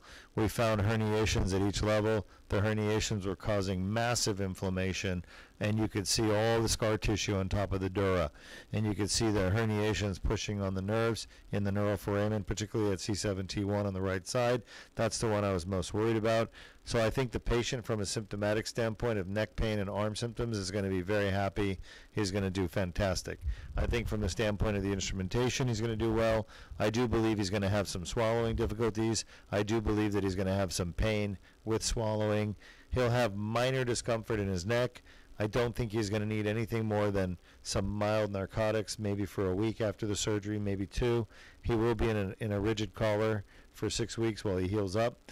Patients, I tell them, don't smoke and don't use tobacco products. Don't use non-steroidal anti-inflammatories after infusion. So I expect our patient to do very well, but again, he will have a sore throat, a little bit of trouble swallowing things for probably a few days. That being said, I'll take any questions you might have. Any questions there, Sean? All right.